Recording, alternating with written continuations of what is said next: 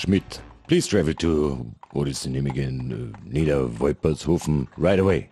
I have no idea where exactly that is. Somewhere in the middle of nowhere, I guess. Transport and accommodation have been arranged for you already. You will stay in at the pub, which is near the church somewhere. In these villages, in the end, everything is close to the church. Find the church and you will find the rest as well. Anyway, Mr. Griesbacher, the mayor there, is informed. Your task in the village is merely to complete your colleagues' reports. So to be clear, you collect information on the living conditions, wishes and complaints of the village people. Meaning you basically walk around, asking people about their living situation, write it down and report it. I would advise you not to show your face in the city before you found out every detail about the people in that place. And I don't want to hear a single complaint, Schmidt. Signed, Holler.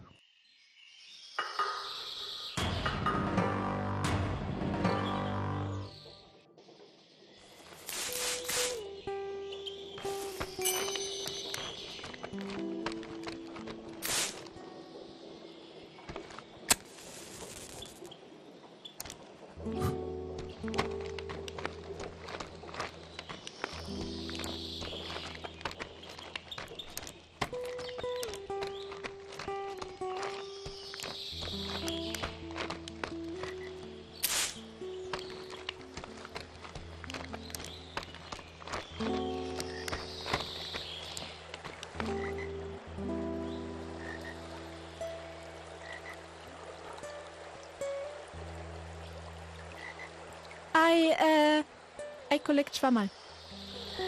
You can say that again. Home. Oh, it's no better there. I'd rather stay outside. Here you can always discover things that you can't explain. Just now, for example, I saw a bird pull out a worm from the ground at Sebastian's farm. And do you know what I thought? Now I'm curious to hear what you have to say.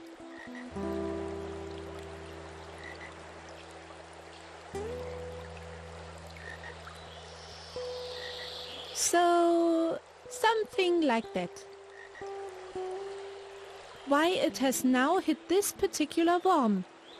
Who decides that? I wonder if I will ever get a good answer to that. Somehow, I am also afraid of it. But would you also like to collect some mushrooms for me? There are people here who say that they have secret powers. The mushrooms, not the people. I think 10 mushrooms are a good start. Oh, and listen. If you see my father, please don't tell him that I'm here. I don't want to get slapped again.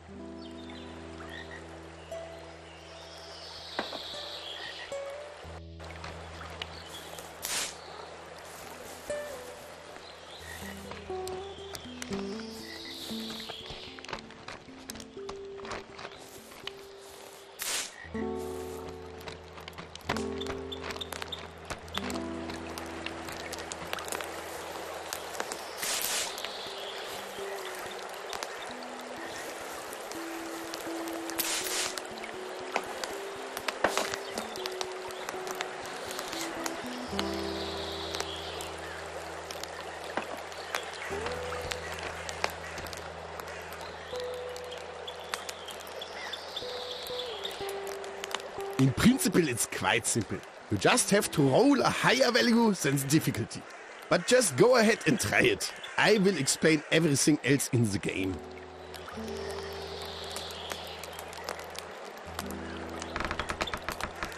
There you go! But if you have a lower score, you can compensate. Just use the appropriate skill. If you run out of skill points, then you have, well, lost.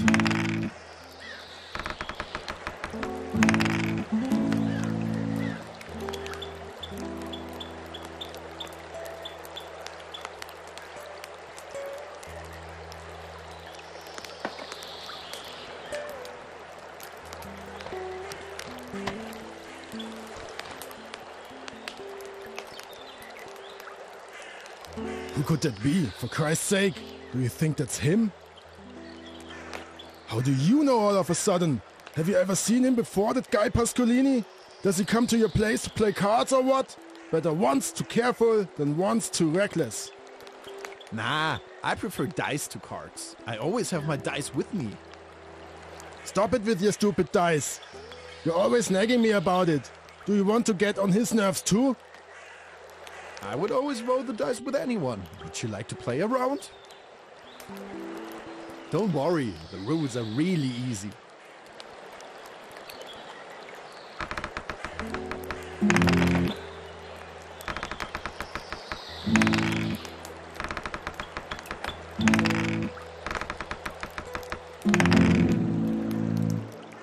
Enough of this nonsense. We're on duty here.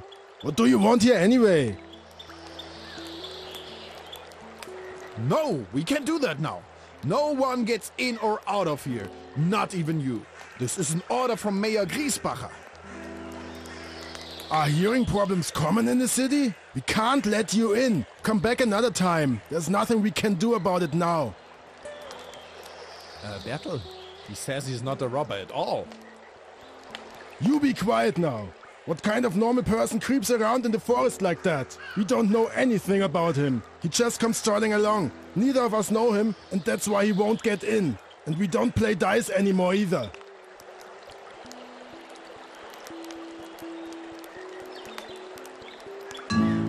Just a thought, but what if he's really from the government? Even if, I don't bloody care.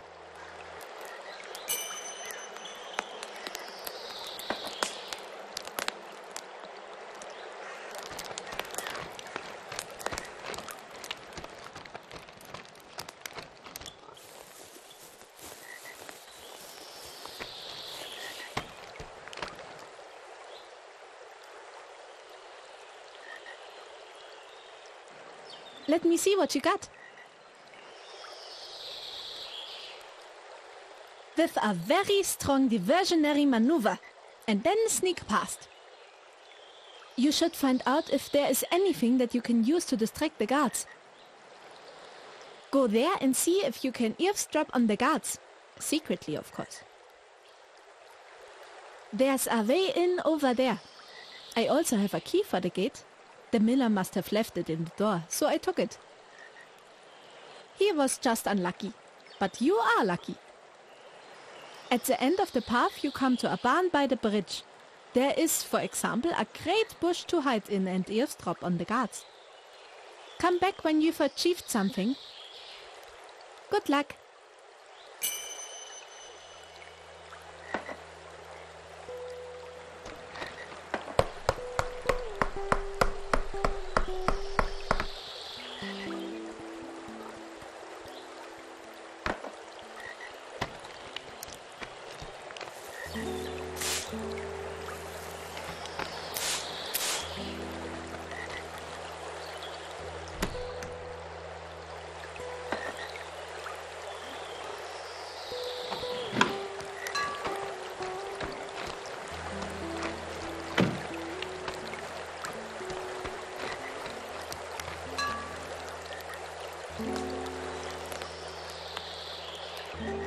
Ernstl, I think that the Pascolini gang is really hiding in the forest. You think they moved from Dachauer Moos all the way to Wolpertshofen? There's nothing to get here, is there? Well, you know those shady bandits. They'll cut your throat for a penny. Donizel told me that Pascolini once cut off a man's head with a can simply because he was standing in his way. Doesn't matter. I still don't want to get caught by Pascolini. Yes, you are right. There are better things than getting a beating from some crooks.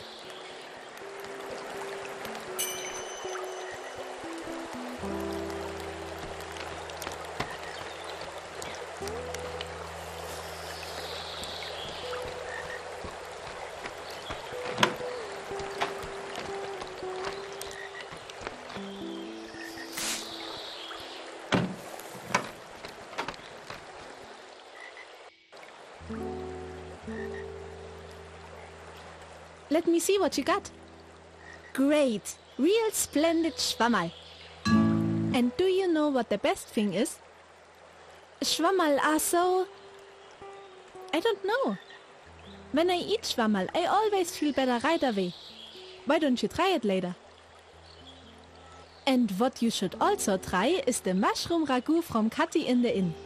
It's delicious, I tell you. You will be amazed.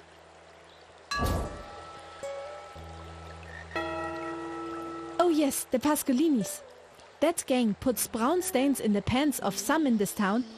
You know what I mean. I also remember that I recently found a piece of paper with Pascolini on it. It's still here somewhere. I'm sure there's some information on it that we can use. But I'm not sure where it is anymore. Please take a look around. But look very carefully. Do you understand? Very carefully. The last time I saw it, I was standing over there by the barrel. That's all I remember. Stand over there. Maybe you'll be lucky and find it. If you find it, please bring it to me. As a small thank you, I will give you free pretzels. They're delicious and will certainly help with the search.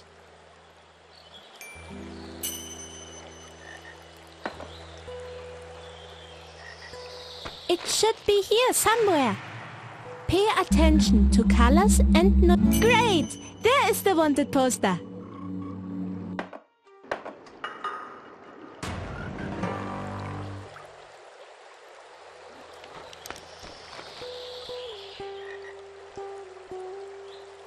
Yeah, great. Then take a look at the note. I'm sure that we can find something we can use to drive the guards away.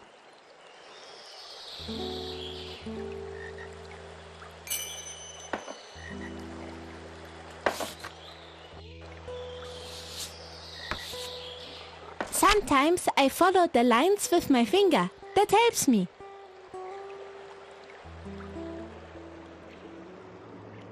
There was something, wasn't it?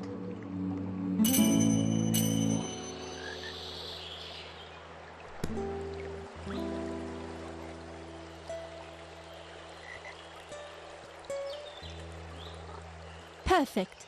I have an idea right away. I could pretend to the guards that the Pascolinis want to ambush them. Then they'll probably run away and you can sneak into the village without being seen. But you'll have to bring me a few things. I think I can manage with a few sticks. 4 sticks would be good. That's not so easy. I need nice sticks. They have to withstand something, not windy twigs. I'm sure you will find some good wood at the mill. Of course, you have to be careful that the guards don't catch you. The gate is broken, but if you kick it probably once in the middle at the bottom, it opens. Down by the water, a path leads along, where many bushes grow with beautiful blossoms. It's a great place to hide. There are guys wandering around everywhere. One of them is a real tough dog. He'll knock you back into town with one fell swoop.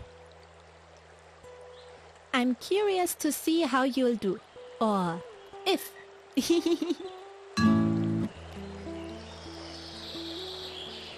Don't you have any pretzels? Then eat something first. If you need another one later, feel free to come back.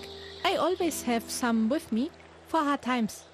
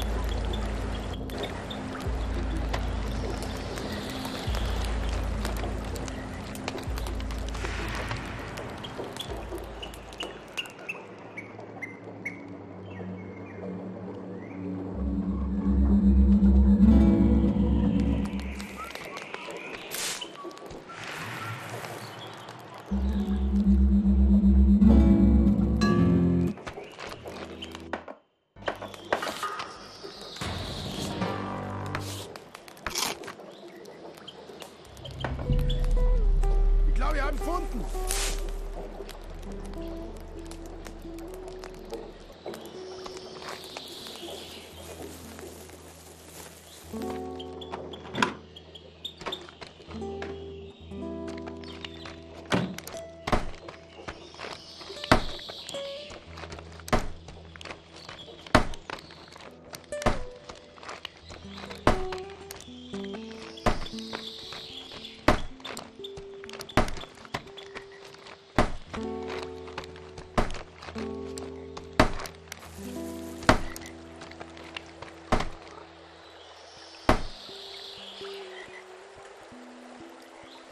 Yes, great.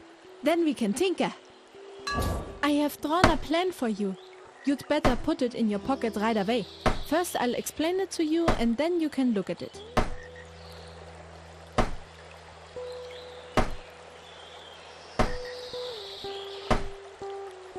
Let me know when you have understood the plan. In the meantime, I'm nibbling my Schwammerl.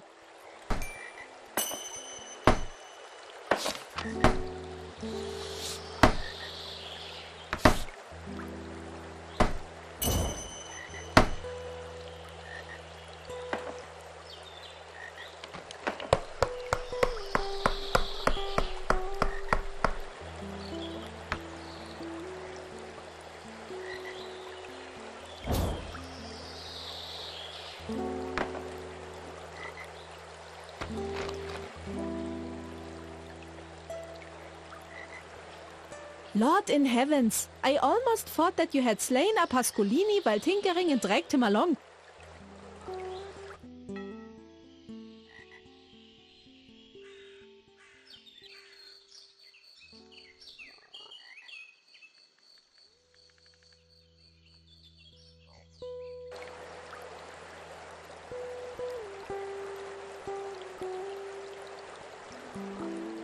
The time has come. Pay attention. I will explain our plan again. When the two guards get really scared, I come out of the bushes with the doll. Our secret word is Mama. When I hear that, I come out. It's sure to get those trousers off those two brainiacs, I tell you. Then hopefully they will leave right away, and you can go to the bridge and roll the barrel away, and then you can... what do you actually want? Where do you have to go? Ah, Mrs. Gschwendner, not Geschwendner. It's quite simple. You walk through the village on the main road, and you will see the inn straight away. There are a few beer benches in front of it, and the lights are always on. Just an inn. But be careful, there are also guards running around everywhere in the village. You're welcome. We should be on our way now. It was nice to meet you. And please don't tell my father or the guards that you saw me. Otherwise the Pascolinis are the least of my problems, I can tell you that. Wonderful. What you need now is a work. Give.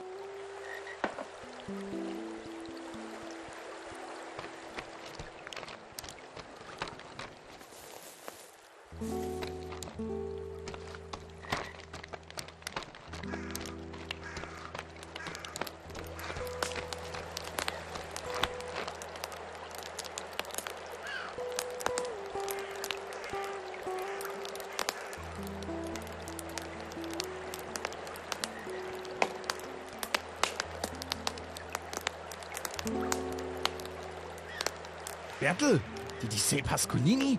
Did I hear that right?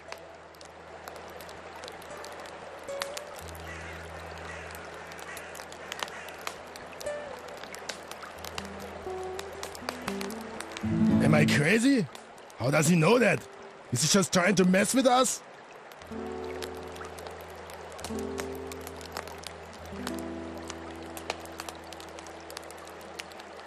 Ernst, it sounds exactly like the description on the wanted posters. He must have met him. That's not good.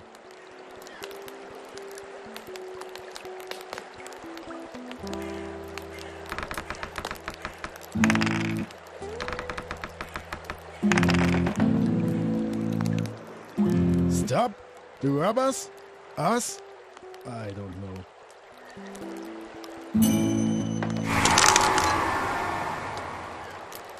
Ernstl, let's get out of here.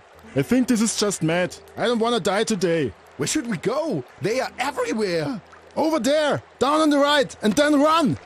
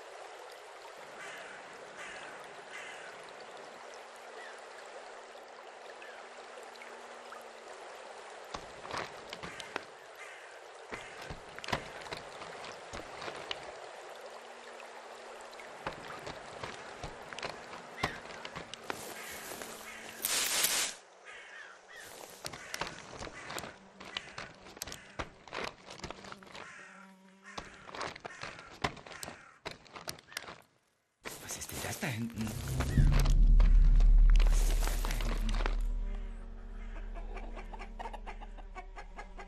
Was ist denn das da hinten? Ich glaube, ich habe was gesehen. Hab ich dich!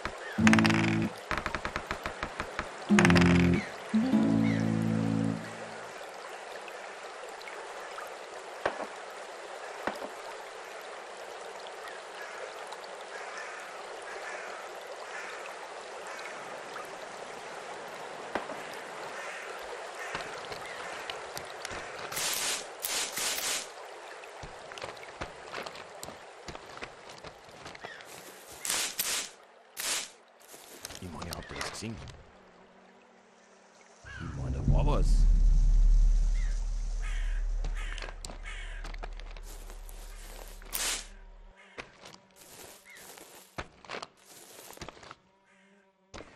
Ich meine, habt ihr das gesehen?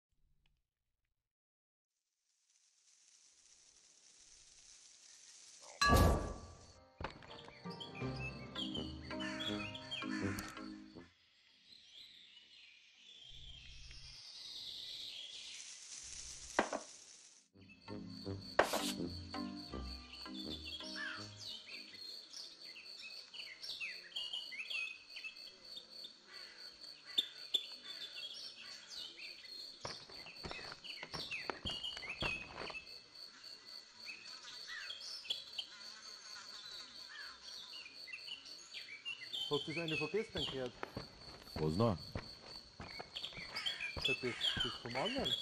Nein, das hab ich nicht gehört. Hast du das nicht gehört? Was ist denn da gewesen? Ich weiß nicht, ich hab's auch nicht gehört. Das gehört da auch was. Nein. Nix, oder?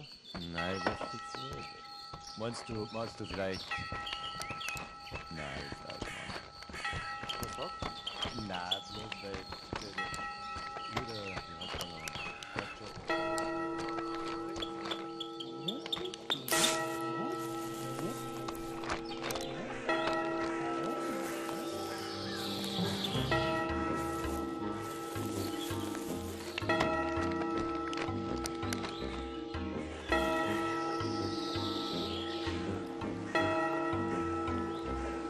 You are the gentleman from the city, right?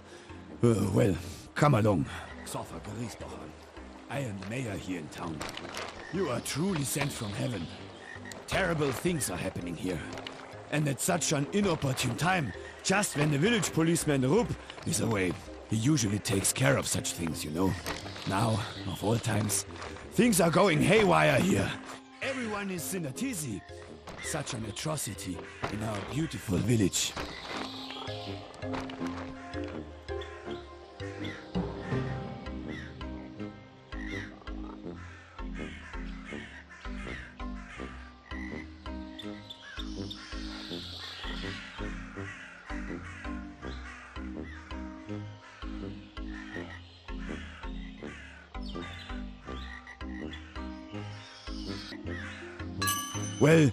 Well, it's easy for you to say.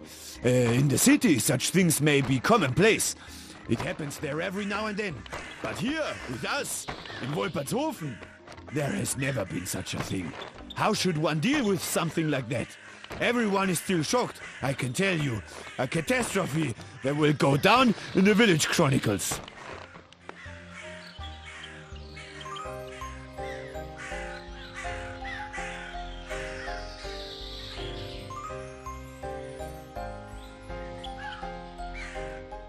You want to know what exactly happened?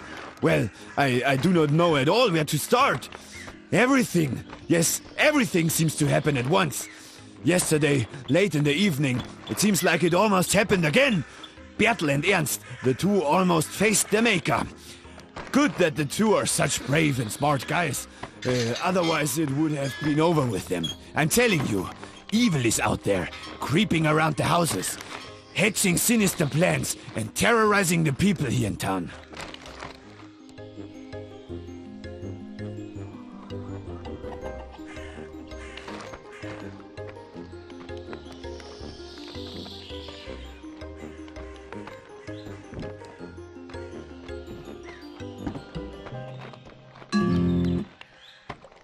What are you talking about?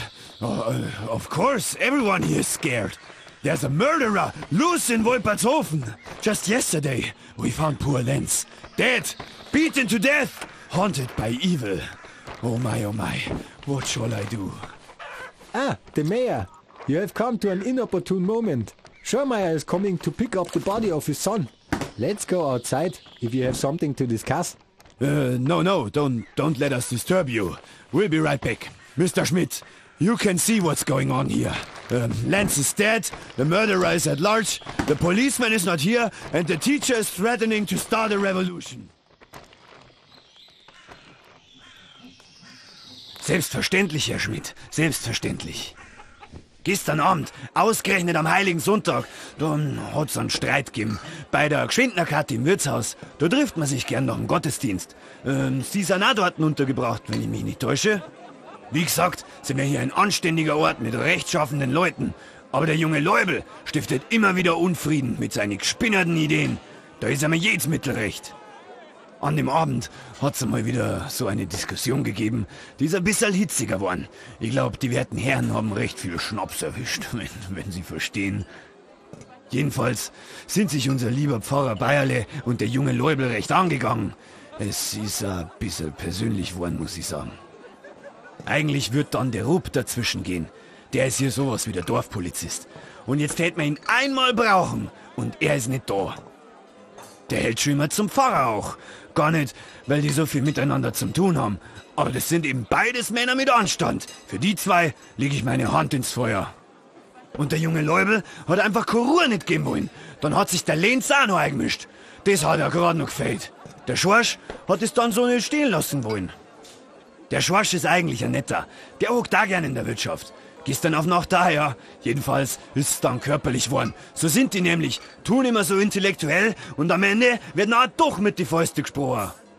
Also, das war jetzt keine Schlägerei oder so. Nicht, dass sie was Falsches denken. Ein bisschen gerangelt haben's. Eigentlich alles halb so wild. Das war gleich wieder vorbei. Die vernünftigen Leute sind nachher heim. Das hat schon gelangt dann. Andere sind noch blieben, haben nur mehr Bier trinken wollen. Der Lenz auch. Und am nächsten Morgen liegt der Lenz dort da drüben in der Pfützen. Und das Geschrei ist groß. Der Leubel rennt da umeinander und beschuldigt Leid. Beruhigt sich gar nicht mehr. Sie müssen mir helfen, sonst gerät das Ganze außer Kontrolle.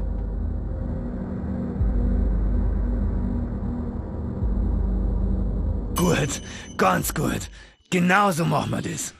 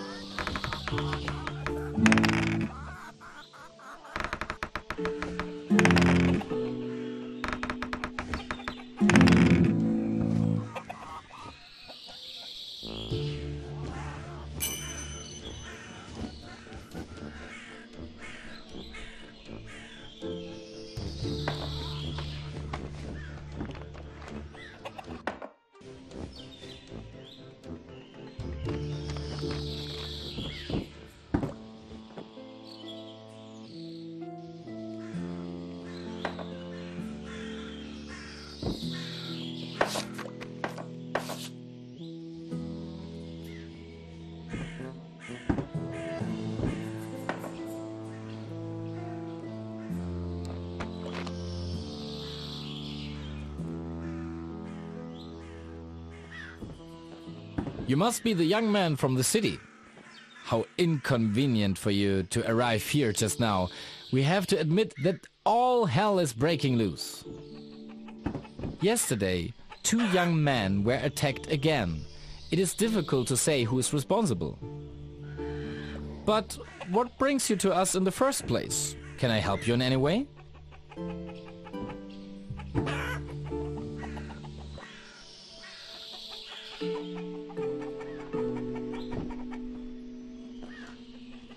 Of course, under these circumstances, anything else would be negligent. I cannot and will not divulge any detail here, but it is clear to me that there was an external influence.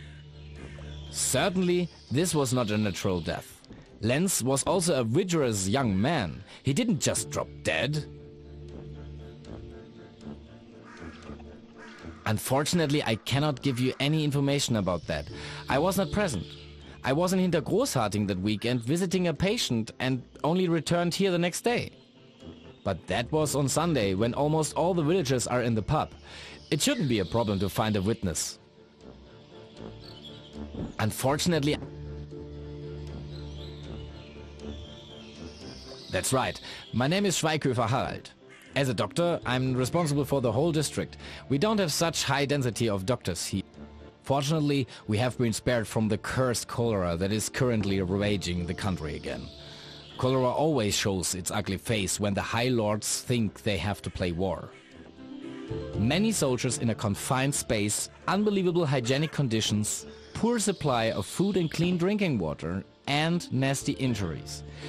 A cholera is happy about that. But what am I talking about here? I don't want to bore you.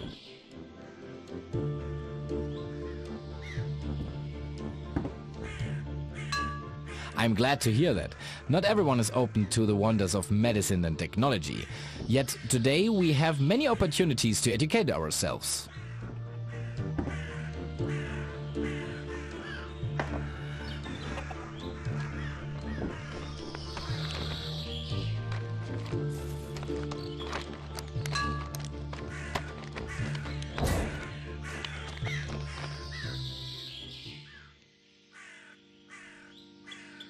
Praise be to God and welcome to our tranquil congregation.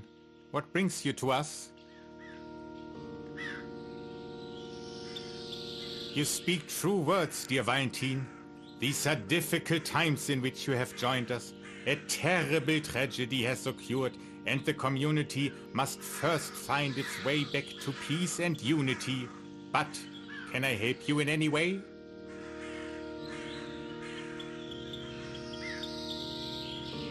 Dear Valentin, that's a good question. Actually, it was a Sunday like any other. We had a beautiful mass, and afterwards, people here like to get together in the pub.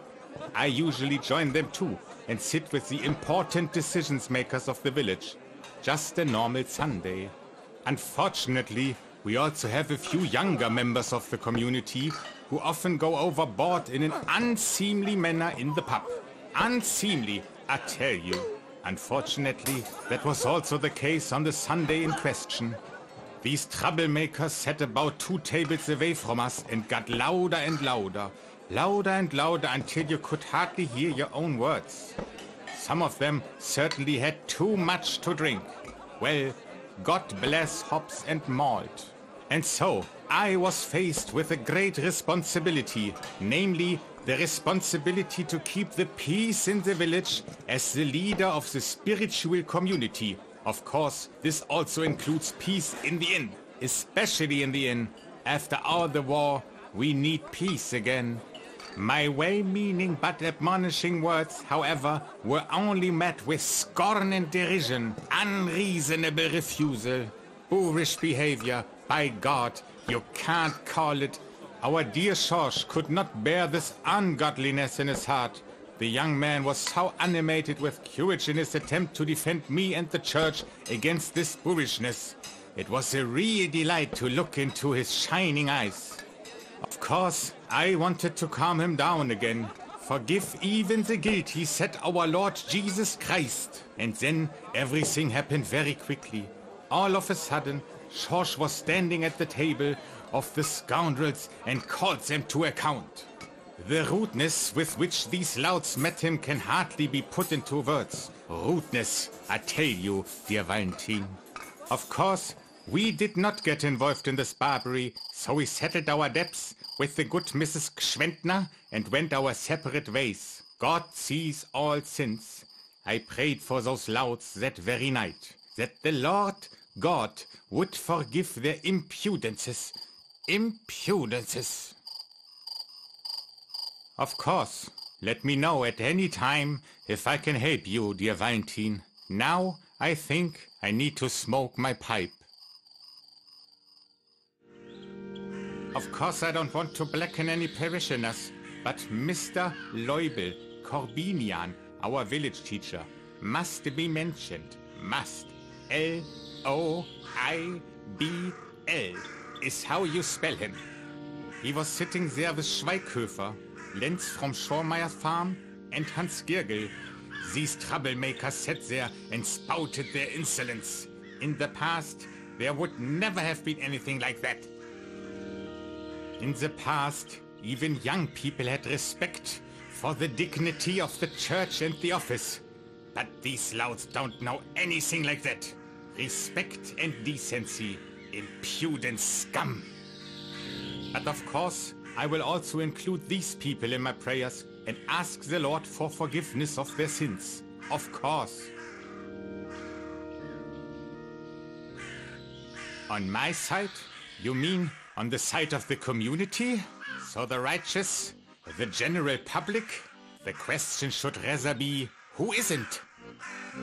You must mean who was sitting at the table with me that evening. I don't remember exactly. As a representative of the church, I simply sit at the table with the members of the congregation.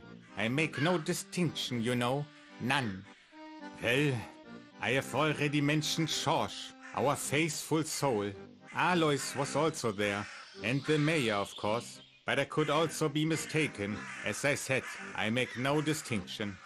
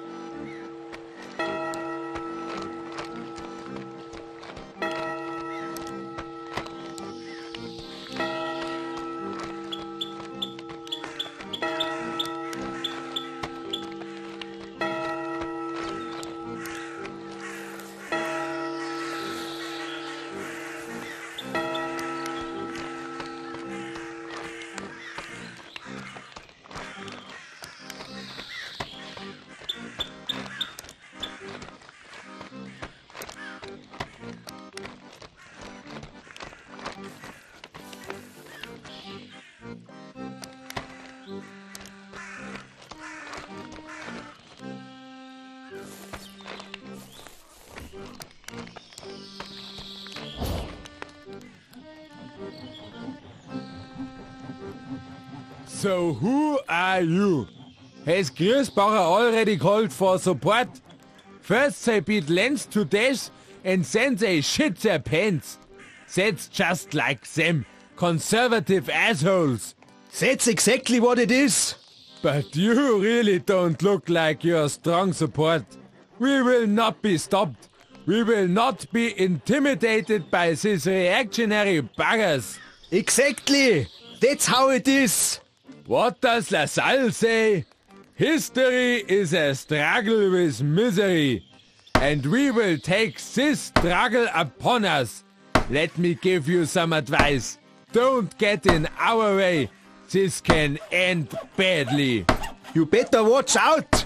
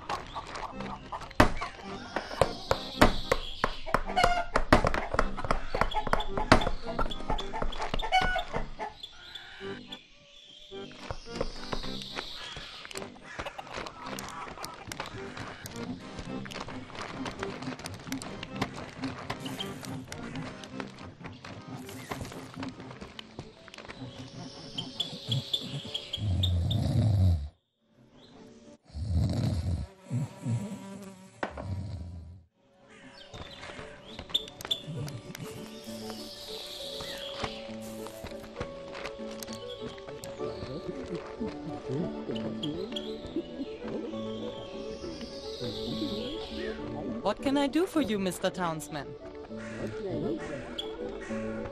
About Bayerle? I don't know. His name is Hubertus, Bayerle Hubertus. It's been a few years since he took over the Catholic parish here. You may already know that Miss Oberlechner works for him in the household.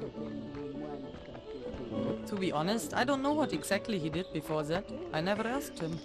But otherwise, he's actually quite a pleasant person. He likes to be in the garden, he has herbs and stuff behind the church. He often sits somewhere and smokes his pipe. He's a quiet man, I'd say. Only some things annoy him. People gossip now and then, of course, because of him and Miss Oberlechner. I don't believe it, but who knows? I'm not there, fortunately.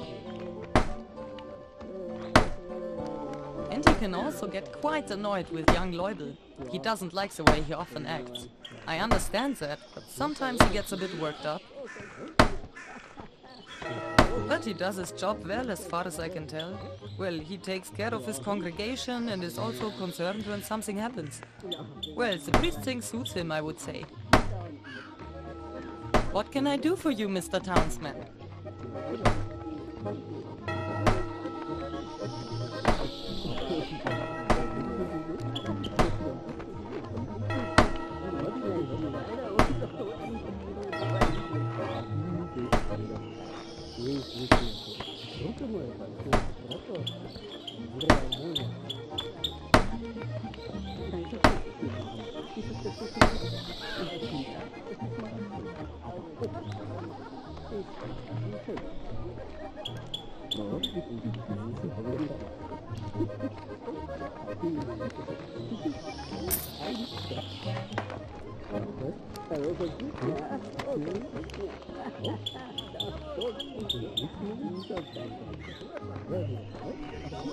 Howdy! Do I know you? Servus, Valentin. I'm the Schorsch.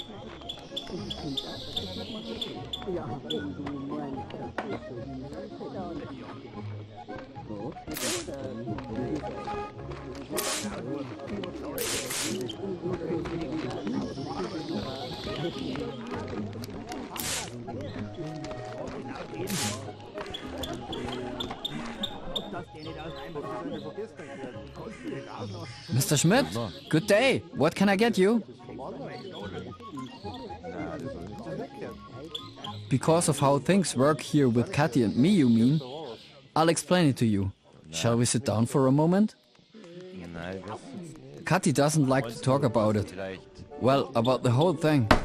The inn belonged to her late husband, August. It wasn't a happy marriage, but I don't know much about that either. Sometimes Mother Krentner tells a little something, but she's not really there anymore either. Maybe you've noticed it yourself. In any case, Katy insists on her maiden name again, since August died. Schwentner. August's name was Brauner. He took over the business from his parents and continued it with Katy. And I think Katy also likes doing that here. People like her. Her mushrooms are popular in the whole county and she has a certain assertiveness. No, it's all right with Katy and the inn, but... And I certainly won't tell you anything new. When August was no more, Katy had a problem. Working as a single woman and then also in an inn is difficult enough. Running a shop like that by yourself? We don't even need to think about that. Of course, that was not an option. It takes a man to do it. A woman can't. I had just arrived in Wolpertshofen and spent the first few days here in the inn. At the same point, I sat for a while in the evening. Katy and I got to talking, and in the end, we had an agreement. Outwardly, I run the inn. Katy does the rest. I help her where I can, even with her mother.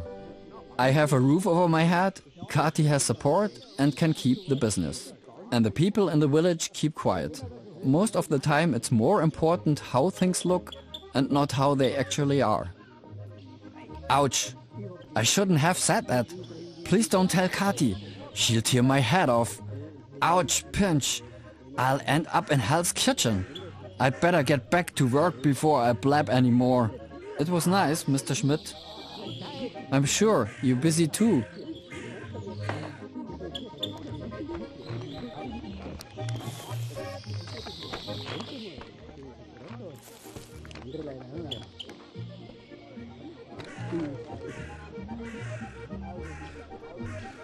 What can I do for you, Mr. Townsman?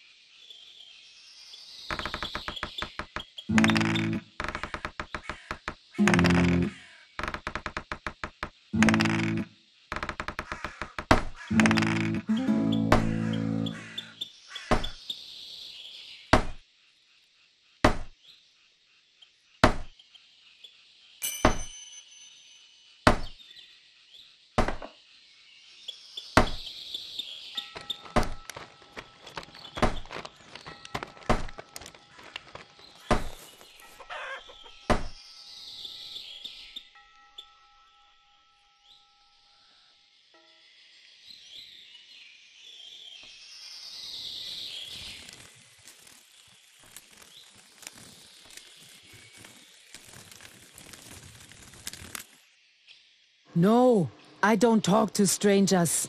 Go away.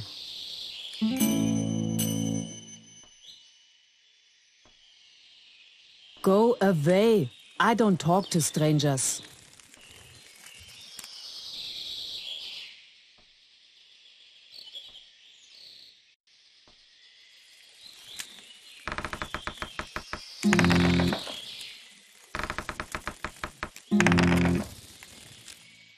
Get lost before I throw my chamber pot out. Go away. I don't talk to strangers.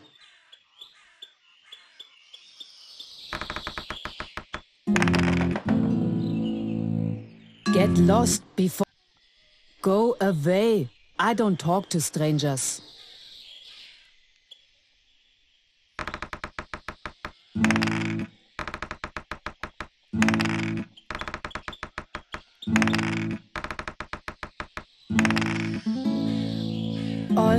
All right, before you get grumpy here. My goodness, the young people.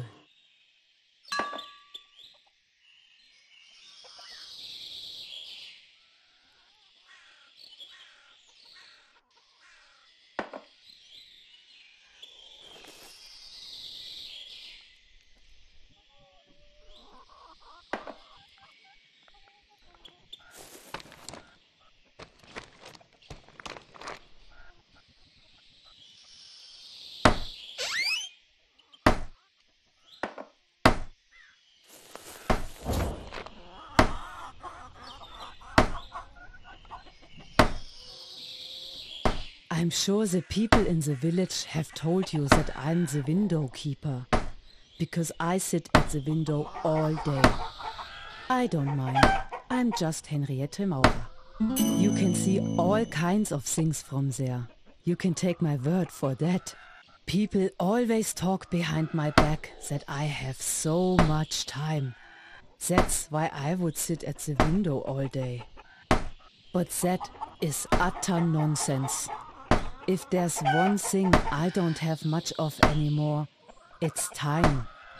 It's not a nice feeling, I tell you, when you know that you are dying now. Well, everyone dies, that's quite clear. But not everyone knows that their days are numbered. But after all, I was allowed to grow old. Whether that's a curse or a blessing, I don't know. And I don't need to know. That's in God's hands, the priest always says. He is a good man. My, the thing with his housekeeper, Miss Oberlechner. Everyone has a vice. I don't care. He has to discuss that with the Lord. They'll come to an agreement. He's a good man. Even to Lenz, the victim, he was always friendly, although he often didn't make himself popular at all.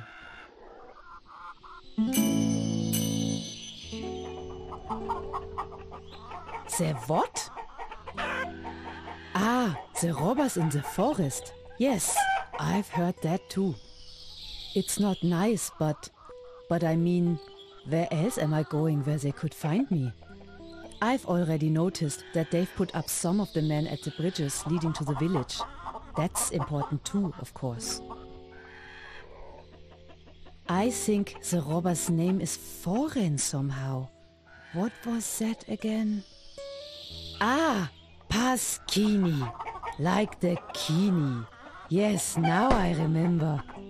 They're apparently from Mammendorf or something, and are known everywhere, because they take everything that isn't nailed down. Everything. They've even taken cows and children. The poor children, just imagine. So, in any case, they're probably not good people, the Pasquinis. They make mushroom hunting no fun anymore. I'm sure you can imagine that. Not that I go looking for anything in the forest, but Kathi and Peter, for example, they go to the forest to find mushrooms for their Rahmschwammerl. They're good, I tell you. You absolutely have to try them. Not everyone liked him. At the Schormeyer farm, things sometimes go haywire. And the boy, Lenz, God rest his soul, especially liked to act up in the Gschwendner Inn. He wasn't exactly averse to alcohol either, if I may say so. Of course, I don't know what exactly happens there. I don't go into the inn anymore. It's too loud for me, and I don't like the way people look at me. It's always busy there, especially on Sundays. What was going on there again? Ah, yes, I remember. I couldn't sleep because my back hurt so much. Then I had to go to the potty again. Then I looked out of the window. There was still a light on in the inn, and that's when I saw Schorsch. He went down the forest path up ahead. He was alone. I think he was pretty drunk. I don't know where he was going at that time of night. I went back to bed. My feet got cold, you know. Yeah, but I really don't know what else was going on there. And now I'm tired too. I need to lie down. Give my best regards to the priest.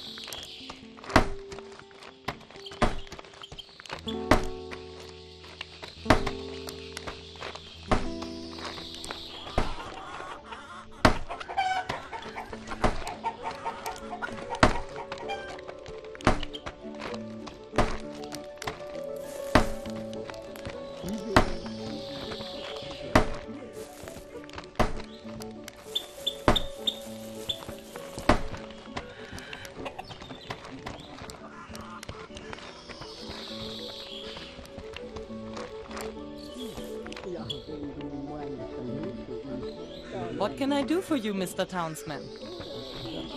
You don't have to look far for him. He's sitting over there. What can I...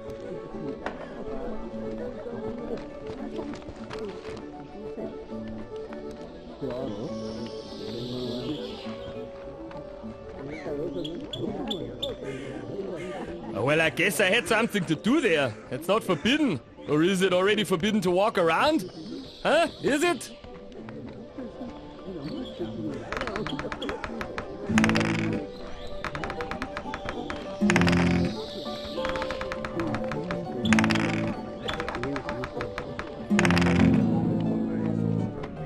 Can you tell me why I should answer your stupid questions? Huh? You just leave me alone now, I suggest.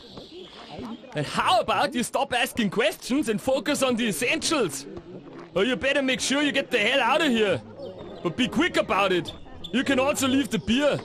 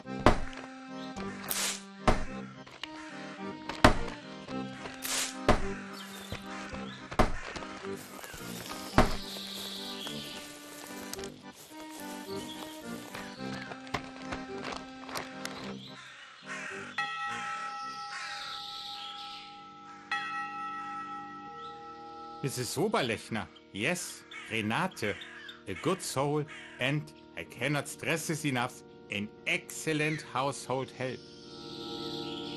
She has been with me for a long time, 12, 13, more than 10 years in any case. Poor Renate hasn't always had it easy either. You know, unfortunately, God took Renate's husband away some time ago. She was left all alone with her boy. In the meantime, of course, Maxel is no longer a boy either. And that's how Mrs. Oberlechner came to me. After all, in the community you have to be there for each other. Renate needed a job, and I needed help. And such a household is really no job for us. Isn't it, dear Valentin? The boy, Maxel, soon went to the city. Already experienced a lot, Mrs. Oberlechner and me. Over the years, you also get to know each other better personally when you spend so much time together. On a personal level, you certainly know what I mean.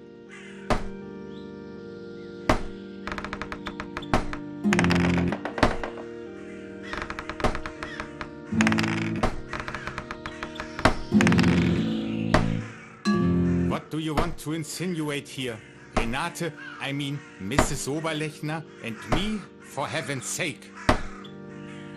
I can imagine how you come up with such nonsense. The people here in the village are always talking shit about someone.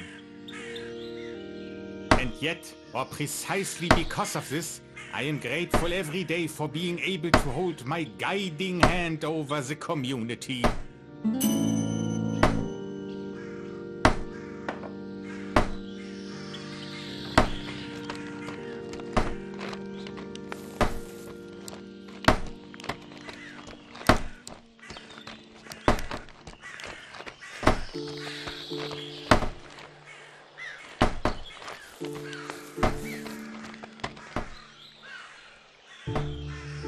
Yes, please, Mr. Valentin? Of course, Mr. Valentin.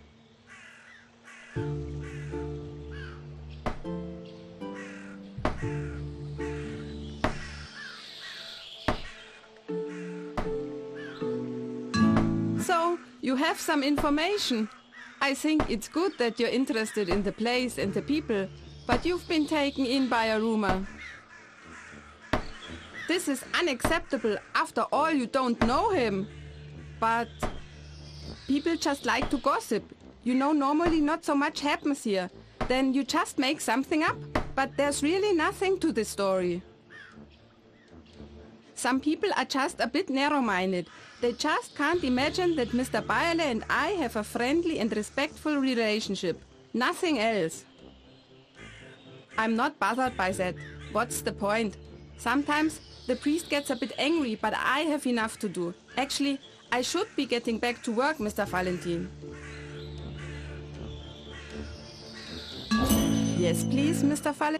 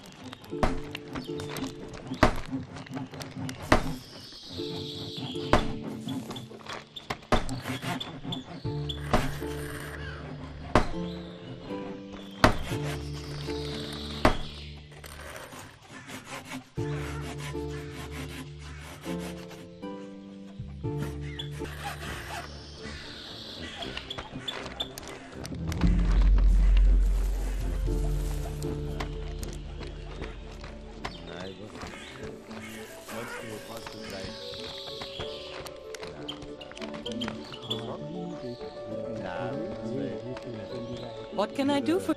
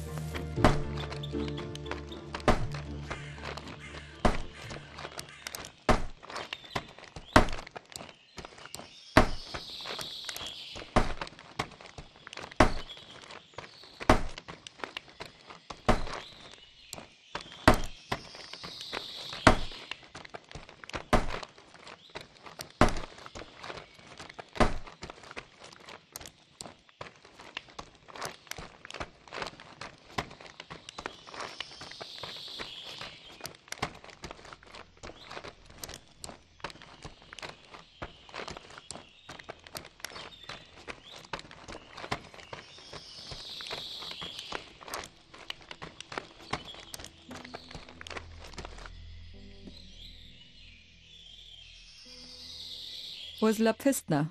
Good day. Is there anything else? He's at the farm. Where else would he be? Is there any...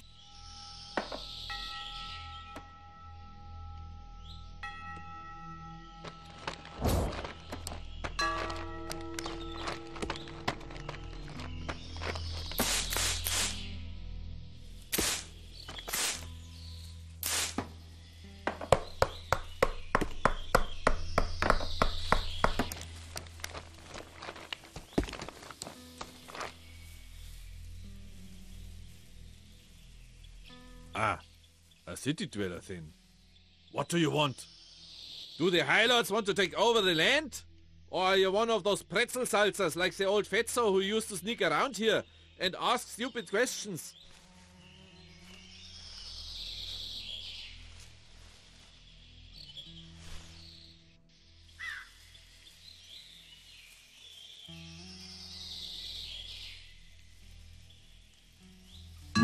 Oh, a man of clear words.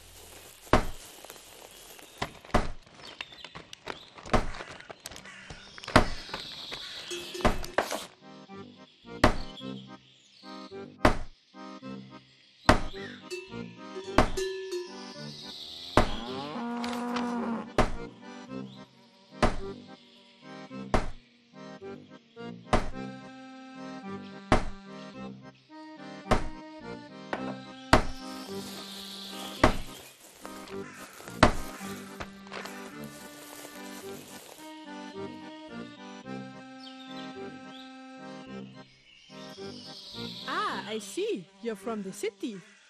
Rupp. Charlotte Rupp is my name. What exactly do you do here? The incidents. Yes, but I would also like to understand them very much. Ah, then you must have met my husband, Gustl, August Rupp. The fact that we're meeting here suits me very well, to be honest. Please, take me to him for a moment. Yes, he was. We went to my sister's house with the children. She always complains that we come so rarely. Maybe you know what it's like. Anyway, August left early because of the thing with Lenz. Then they sent for him. They already know that he'll come home as soon as they call him. Maybe it has something to do with my sister. Anyway, he takes his job here in town very seriously, you know. It's terrible what happened to Lenz. Excuse me, if I had known that you had just arrived, I would of course not have asked you to take me to my Gustl straight away. How rude of me. Why don't you first arrive here and have a look around? Then you will get to know the village and the people here. We can also walk together for a while. Then I'll introduce you right away. I wanted to go to the marketplace anyway. And when we meet my husband on the way, you will also meet your supervisor. And I will find my husband. 2 birds with 1 stone. That would be something. What? What do you mean he's not here? Well, as I said, I didn't go with him. But it won't take that long. He should have been back by now. Not that anything happened to him on the way. That makes me feel quite different, Mr. Schmidt, right? Excuse me, I urgently need to speak to Xaver. And Severin too. No, I don't have a good feeling about this. We'll have to look at the place another time. Excuse me. Children! Children, where are you? Children, we have to go into town quickly. Mr. Schmidt, I'm afraid I don't have any more time. See you later.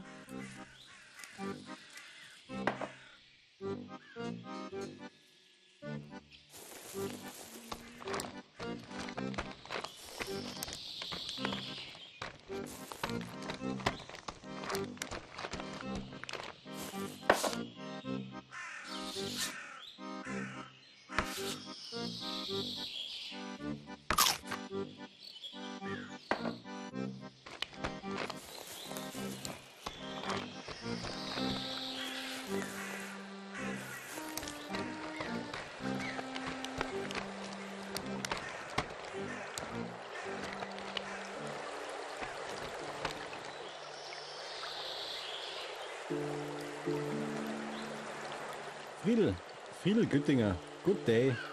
But just call me Friedel.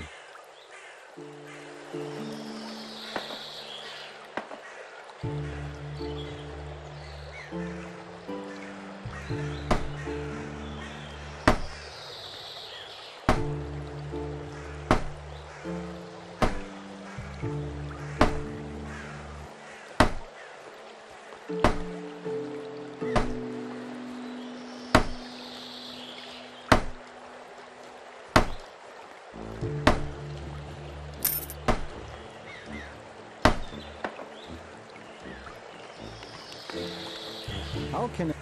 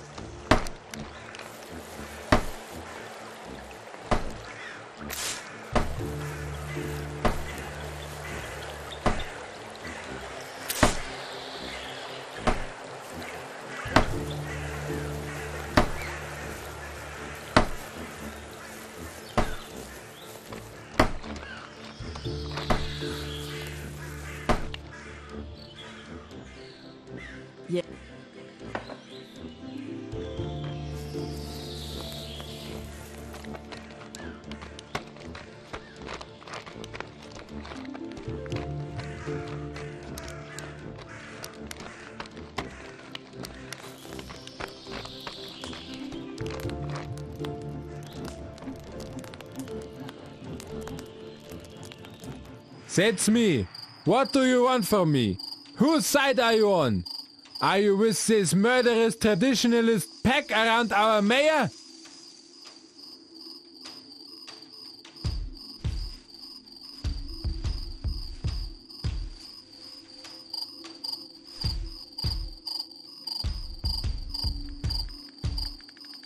That's spot on. You don't know your way around here, so just stay out of it. We'll sort it out among ourselves. Well, be it as it may, what was your name again? And what do you want in Wolpertshofen?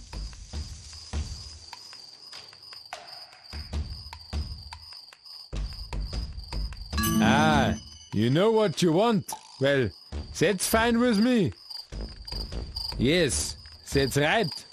You were announced. My name is Leubel, Corbinian Leubel. I'm the teacher here in town. However, it might be a bit difficult with your report right now. You have chosen a most inopportune time.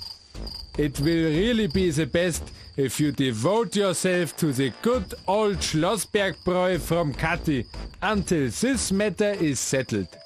Last night, an innocent citizen was beaten to death right beneath our eyes.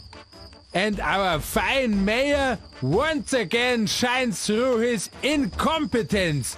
Did he send you?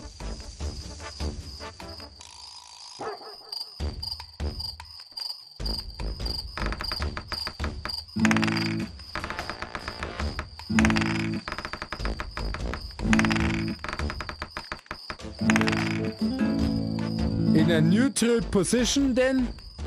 That could be an advantage. The mayor and these buffoons who are suddenly playing militia for him. Arch-conservative scum. Apart from the fact that he is not allowed to do that at all. If I am not mistaken, only the Ministry of the Interior has the authority to do so. The same Ministry of the Interior that is supposed to have sent you. Do you know about this ridiculous militia? Did you authorize it yourself in the end?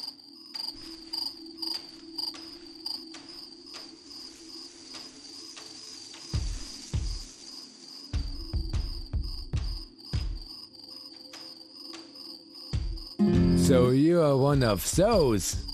Poor Lenz. Lenz Klaus, the son of the old Schormeyer.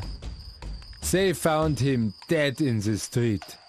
Lenz was not weak. He would have known how to defend himself. Someone must have hit him from behind. And everyone keeps their mouths shut, but not us. As LaSalle said, this is the power of speaking out what is.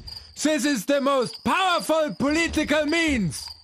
No one dares to say who the murderer is, but after what happened last night, none of those hangers-on can tell me nothing. Now we have to act. And I'm telling you this for the last time. Do not interfere. Go to the pub and get drunk. We'll soon have this settled and then you can do your work.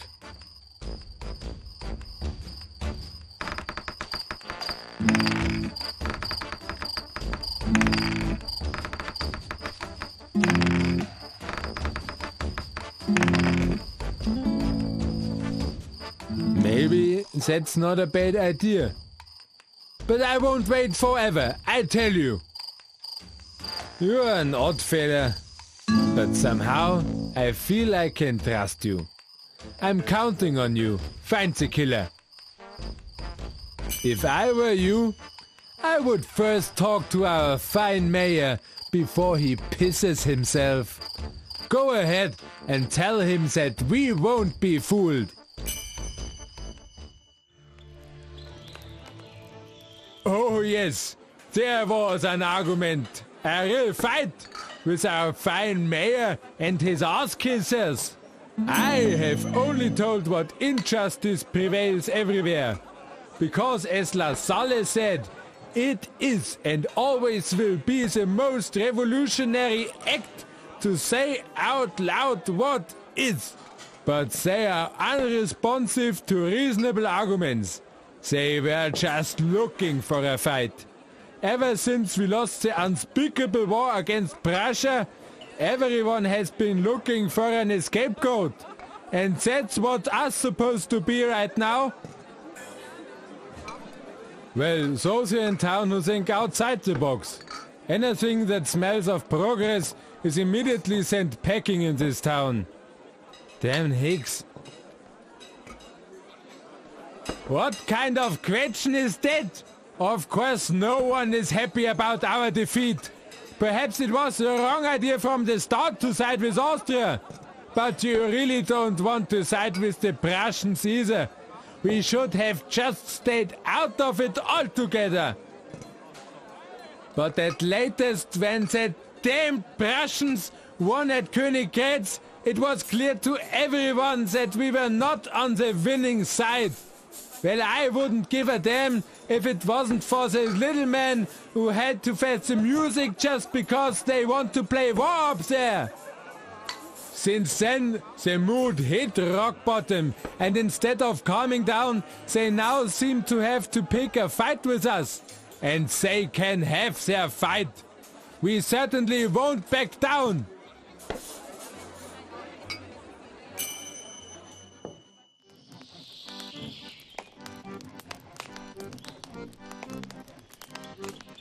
Who was present? I was sitting with Schweighöfer, the doctor, Lenz and Hans Kirgel. 1 or 2 tables away was our pastor Bayerle with Schorsch and Alois. We were chatting away and drinking a beer when the priest started his litany. First the war and now us. We disturb the peace of the village, he said. We are causing trouble and putting nonsense into people's heads. That sort of thing. Schweighöfer simply remarked that the priest had no idea about real life and even less about the war. With the church's money, you could really help people, but it looks like nobody wants that. No, he prefers to sit comfortably in his parish and doesn't give a damn about the rest. Bayerle didn't even react to that. He's too good for that. But Schorsch got really angry. He stood up in front of us and shouted about us being sent off. Sent off! How ridiculous! Schweighöfer could only laugh, but Schorsch didn't like that at all. He grabbed him by the scruff on the neck and dragged him out. Lenz went right in between. He and Schorsch even had a bit of a scuffle. Lenz scored quite well a few times. Very well, in fact. Schorsch quickly let go and the whole rout left. Serves them right. To be honest, we really got shit-faced afterwards. We wanted to celebrate this small victory. Around 10:30, we said goodbye in front of the pub. I walked straight home. It's obvious. Definitely one of them. They didn't want to take such a defeat lying down. I don't think it was the priest himself. Maybe Alois. But I think Schorsch was lying in the wait for Lenz. He wanted his revenge. Then he just knocked him out somehow. Schorsch could hardly walk anymore. He probably completely underestimated his strength. Something like that can happen. And now he has to be held responsible.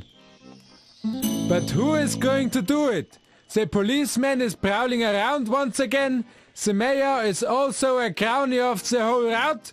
So let's put justice in the hand of the people and act ourselves.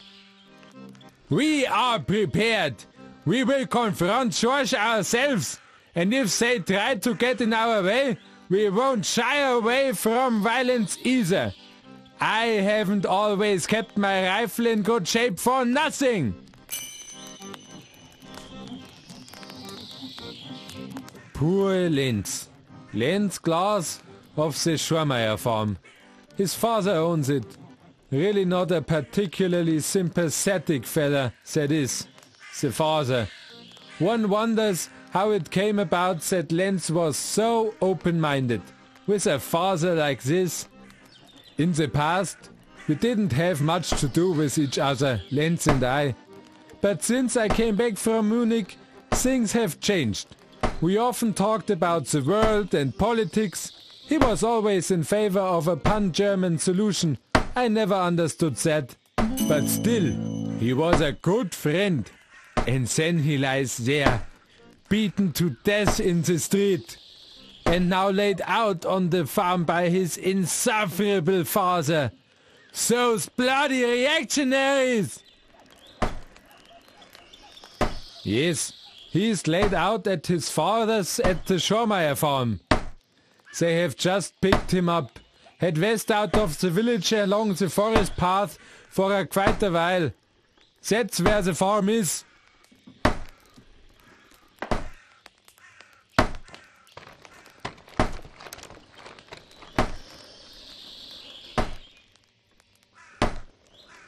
Yeah, you've come to the right place. Do you need something? I can't help you right now. We have to finish our consultation first. You know what's going on here. We have to defend ourselves. Until peace has returned here and we are safe again, I'm afraid I can't do any work. Come back then.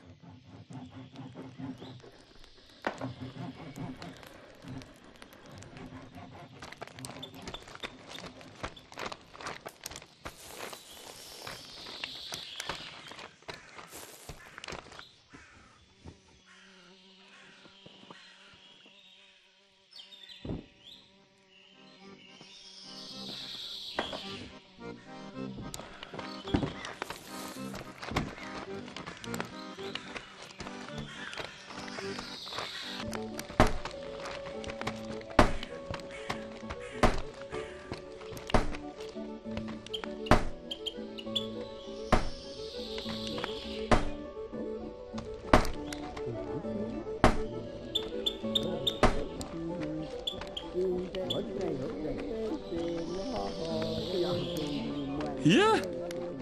Well, the usual. We did a little drinking, a little talking, the usual stuff. Perhaps there was also a bit of an argument. That happens sometimes. One will still be allowed to speak one's mind. What do you want anyway? Do you want to get on my nerves now with your stupid questions? I really don't need that right now.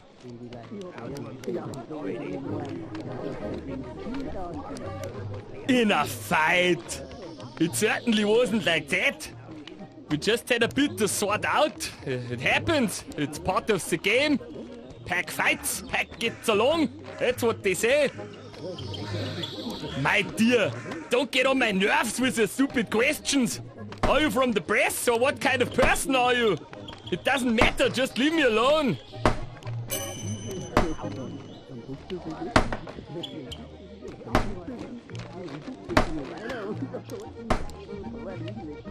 What can I do for you, Mr. Townsman? Finally, someone who asks questions calmly. All the others are just shouting and accusing each other. These smart alecky cocks with their puffy cums. For me, and please keep this between us, they are all no better or more important than you and me. Men. Then they drink a beer and another beer and discuss. And when they can no longer talk properly, they start to argue. No one has ever been killed because of that. Poor Lenz. He wasn't a model child either, but he didn't deserve that. Such a young man, his whole life ahead of him. Lying there in that puddle, it's hard to believe. Lenz, she married Alois and is now called Pfistner, an unpleasant person. And they didn't have it easy either, all of them. The mother died recently, tuberculosis. That was bad. Then the old Schormeyer drank a lot. And there were also arguments on the farm from time to time, with the children, I think. Schormeyer got quite angry, and since then it's been quiet again. Well, Ursel got married anyway, but in general they got along well. Although the father and the son didn't often agree on ideology. I don't know, I think the death of the mother brought the two of them together again. Poor man. That's a tough one. Wife and son within 1 year. And that thing with Sensi was only a short time ago. Oh dear, who's going to take over the farm now? That would have all been for Lenz. But Schwarmeier is actually a good man. I saw how nicely he played with Ursel's stepson, Alois Jr. He seems to like him. And I haven't even been out to see him yet. Would you express our condolences to Schwarmeier when you go out to the farm, please? Thank you, Mr. Townsman. What can I do for you, Mr. Townsman? Well, Corbinian, a teacher like his father, but otherwise quite different as a person. His father is a loud person, and Corbinian has 2 little brothers. His father beats them all badly when they were little, but Corbinian got the worst of it, I think. Sometimes you don't wonder why people go a bit wild, right? I've often heard that Corbinian likes to gamble for money, and unfortunately not so successful either. It's well known that he also likes to drink, and he also has a way with women. He would always find one, but he obviously doesn't want to get married yet. Anyways, they sent him to the city to study. His father wanted Corbinian to become a teacher too, but I don't think old Leubel really likes this idea anymore. At any rate, that's where he met the people from this workers' movement and joined them. Since then, he has been going around quoting this LaSalle or whatever his name is. I don't think he knows it himself. In any case, it doesn't always sound right as he says it. He also put up some posters with slogans by this LaSalle in the village. Most of them have already been torn down by the militia, but you can certainly still find a few. It doesn't matter. I don't think he's a bad teacher. He brings in a breath of fresh air. Not everyone likes that, of course. The old men in particular are not so receptive to Leubel's ideas. Then there's trouble. He just won't let anyone tell him to shut up.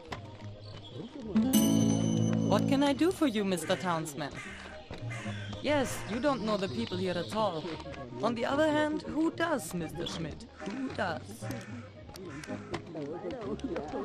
Mostly the 2 groups, if you want to put it that way. I think I need to explain that. Do you have a moment? Well, first of all, I have to say that this is a proper inn. Not that you think anything wrong, Mr. Townsman. But like everywhere else, there are also people here in the village who are a bit more traditional. They want everything to stay the way it is. And of course, there are also those who don't want that. They want something to change. Often it's mainly the young people. That Sunday, the boys sat together again. Severin, Hans Kürgel. Dr. Schweighöfer was also there. Poor Lenz, and above all Corbinian, young Leubel. Teacher like his father. But otherwise, they have nothing in common, the 2 of them. They don't get along very well. And they like to discuss their crazy ideas about politics and society and whatnot. I don't get involved. Other people sometimes say something to them. Mostly the old people. So, Father Bayerle, of course, Alois and Schwarmeier, and of course the mayor. Schorsch was also there this time. I don't know why, actually. I don't think he even noticed anymore. Actually, Rupp always sits with them, but I think the Rupps are visiting family at the moment. And we could have used him right now, the village policeman. Anyways, they were shouting quite a bit that Sunday. They were acting up a lot, if you know what I mean. Probably too much liquor, but you can't say that to these gentlemen. I didn't really notice everything that was going on. There was a lot going on in here. But anyways, at some point, Father Bayerle says to Schweighöfer, the doctor, said he was destroying the village community. He got quite angry and told the priest to shut up. The priest would put church money in his own pocket, while all the other people had to starve and come home crippled from the war. Then Schorsch got quite loud and threatened Schweighöfer that he would kick him out of the inn, as if it was for him to decide. And then Lenz interfered as well. Maybe that was his mistake. He threatened Schorsch that he would show him the way out if he didn't shut up right away. And then Schorsch went after Lenz. He punched Schorsch in the face, and before I could do anything, he was actually quiet again. A typical case of male hubris, I would say. Then they went home, the old ones. So Schormeier, Alois, and the priest. He muttered something about God rest his soul or something. Maybe it was around 9. The mayor had already gone home. I think the way they behaved was too much, even for him. But again, he didn't pay. Put it on the tab. Always puts it on the tab, the fine mayor. The boys stayed a little longer, even Schorsch. They got along again, at least that's what I thought. Then they all went home, one by one.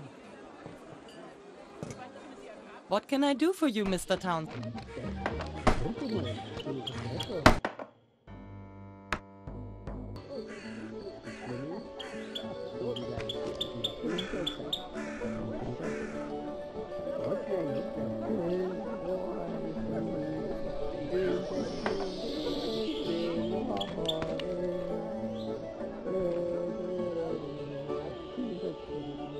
What can I do for you, Mr. Townsman?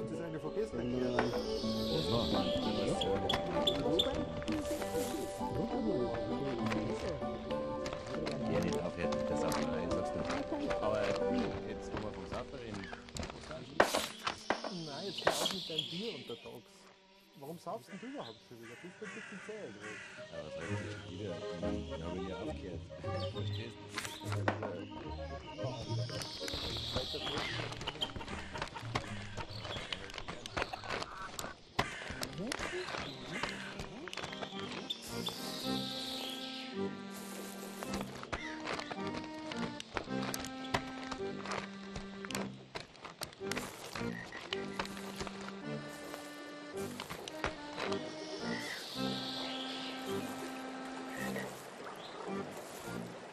Mr. Schmidt, that's amazing!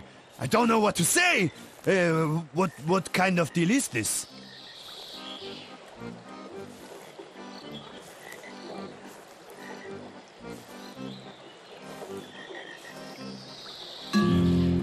He was skeptical? For once I agree with him. But check the alibi and prove the innocence of Schorsch. That will calm down the teacher. I trustfully place the matter in your hands. I see. That's how we do it. You keep me informed. Is there anything else? The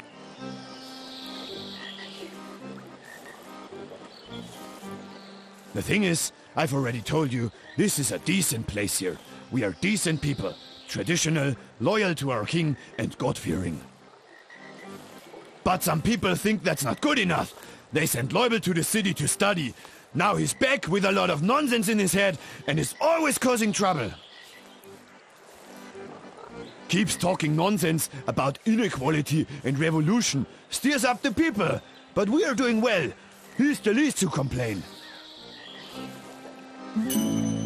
But Leubel was able to win over Hans Gürgel, Severin, our doctor, and Lenz for himself and his crazy ideas. That is tragic.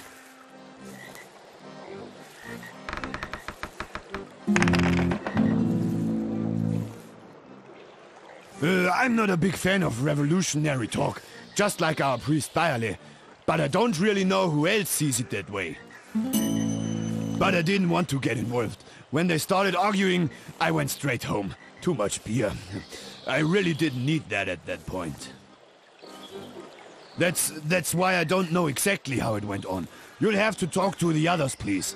They'll be at each other's throats soon. I'm telling you, our priest, a good man, is already quite upset, and Leubel just won't give in. You've seen him. I can't even get through to him. No decency, no respect for authority. Please talk to the people before something even worse happens here. Nobody can imagine such a thing.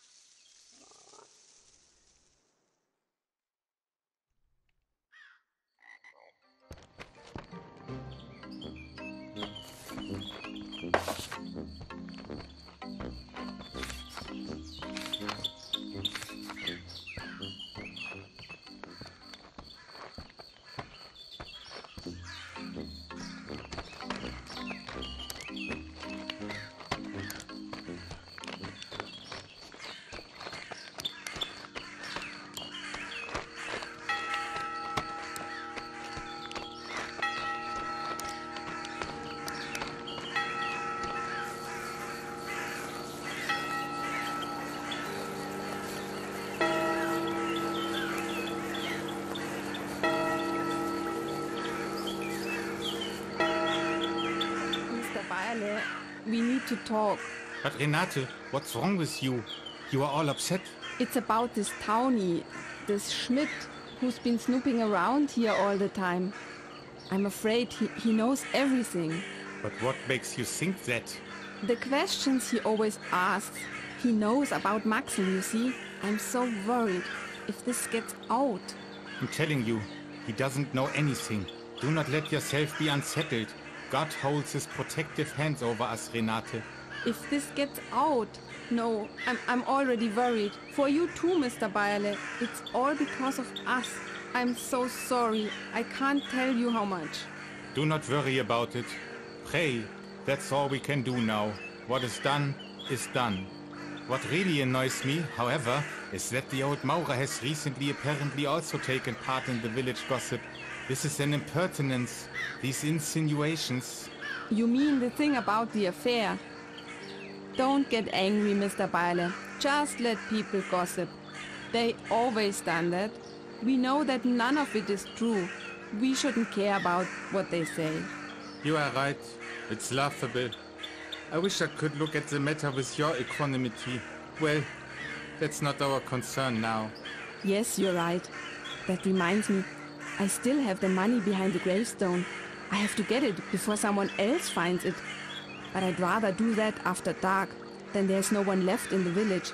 And nobody wonders why I'm standing around Karl Oberleitner's grave.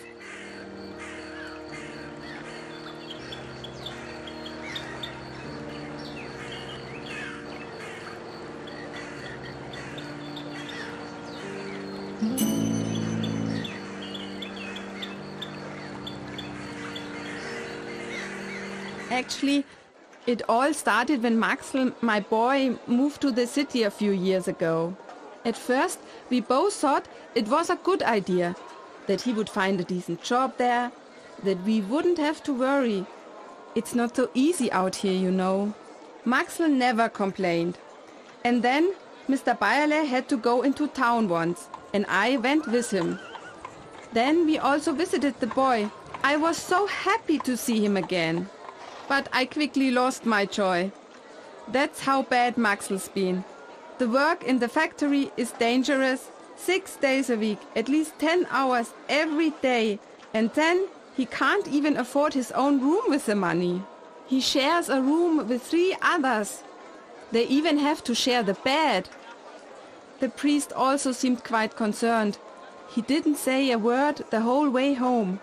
And he wasn't hungry that evening either. And the next day, he made a plan that he had to help the boys. But he doesn't have much money himself. So he thought he would just take a little from the church. He said, after all, it's there to help people in need. And the boys, he said, need it urgently. I think that's generous. But of course, it's not completely legal. We can't let that get out, obviously.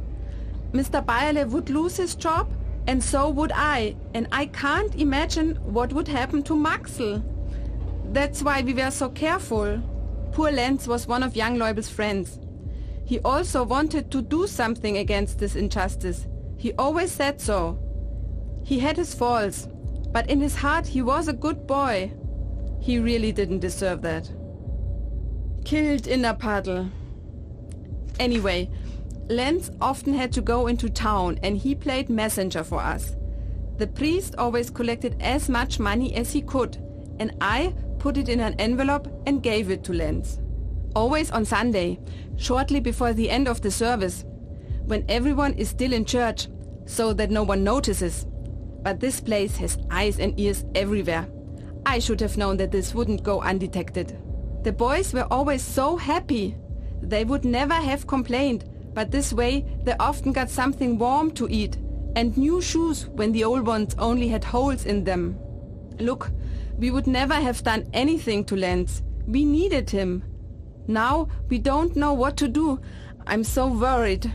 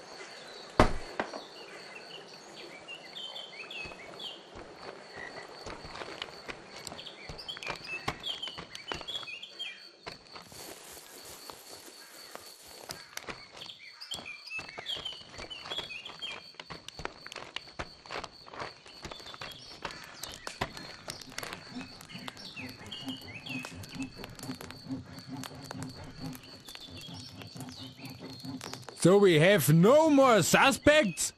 And the killer is still among us? Threatening the lives of everyone and intimidating all the progressive thinkers in the village? Schmidt, I'm sure you did everything you could.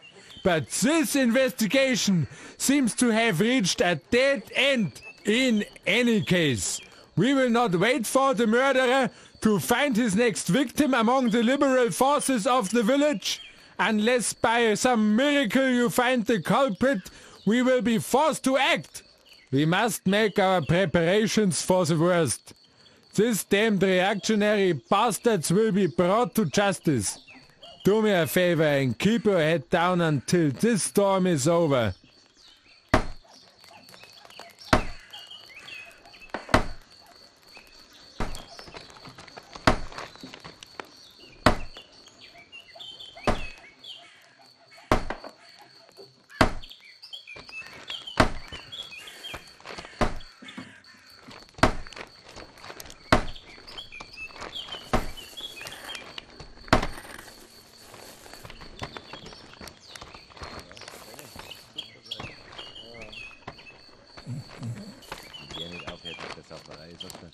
Aber jetzt, wo wir von Kaffee reden, nein, jetzt hör auf mit deinem Bier untertags. Warum saufst denn du überhaupt so wieder? Bist du ein bisschen zäh jetzt? Das klingt schon wieder. Ich meine, ich habe ihn ja aufgehört. Verstehst du? Das ist ja... Seit der Volksschule nicht mehr nicht gewesen. Ja, da habe ich es gelernt.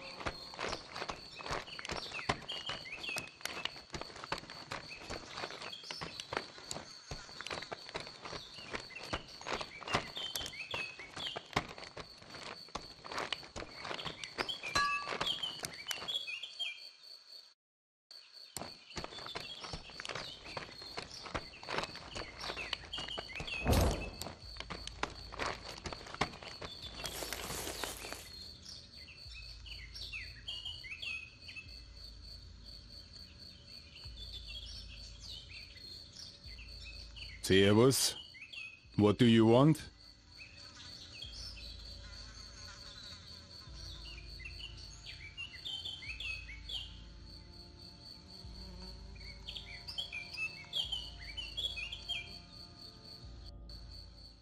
Oh, my Catty.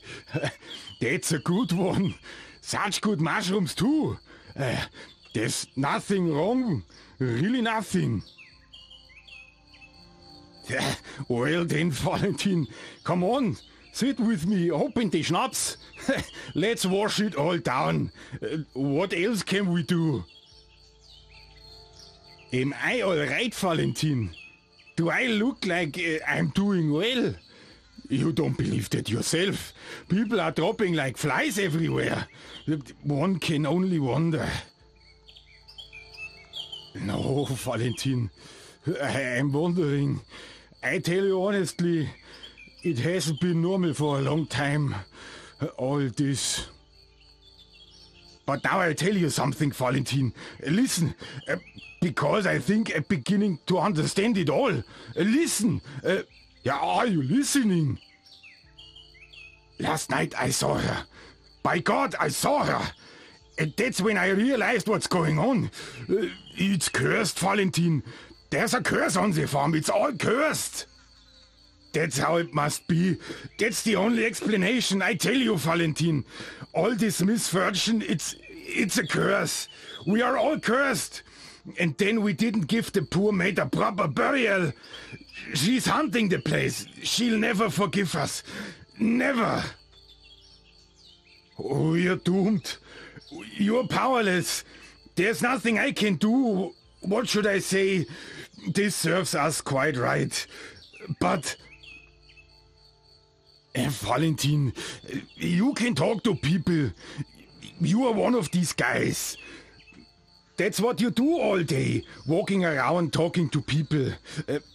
Can you talk to the witch in the forest or the priest? I don't know who's in charge there. Maybe you can convince Bayerle to give Zenzi a proper burial after all. Would you talk to him? And also with Resi. Surely she can do something. She knows all about curses. She must put some sort of protection on my farm. A protection against evil. Help me and I will help you. Otherwise I'm lost. All is lost.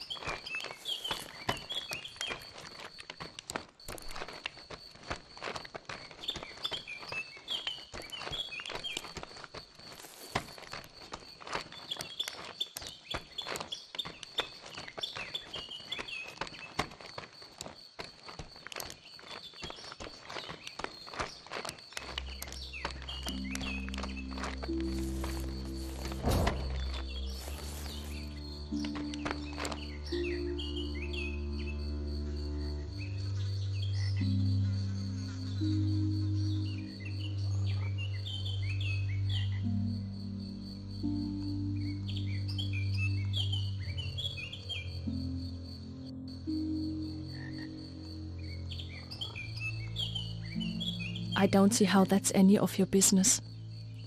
I live out here because no people pass by, because I want my peace and quiet. That goes for you too.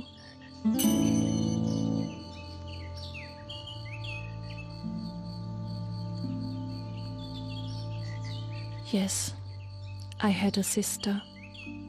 Like I used to have parents and a faith in humanity. Little by little I lost them all. I can't even say what last. It doesn't matter either. Zenzi. I miss her every day. Every time I wake up, I have to understand again that she will never come to visit me again. As if one could understand something like that. There are things that are too much for the mind. It closes up like a clam. It doesn't believe it.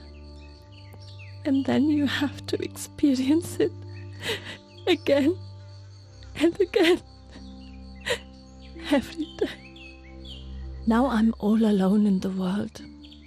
I have what nature gives me until one day I become a part of it myself. That's how it has to be one day, yes. Zenzi was such a good person. She only meant well. Of course, Zenzi was not completely innocent either, but she was much what people made of her. That's the way it is with all of us. She was someone who cared, and she cared about me. She was very warm, had so much love in her. You could see that right away. And now she's gone, and she's not coming back. Not today, and not tomorrow. And never again. How can that be?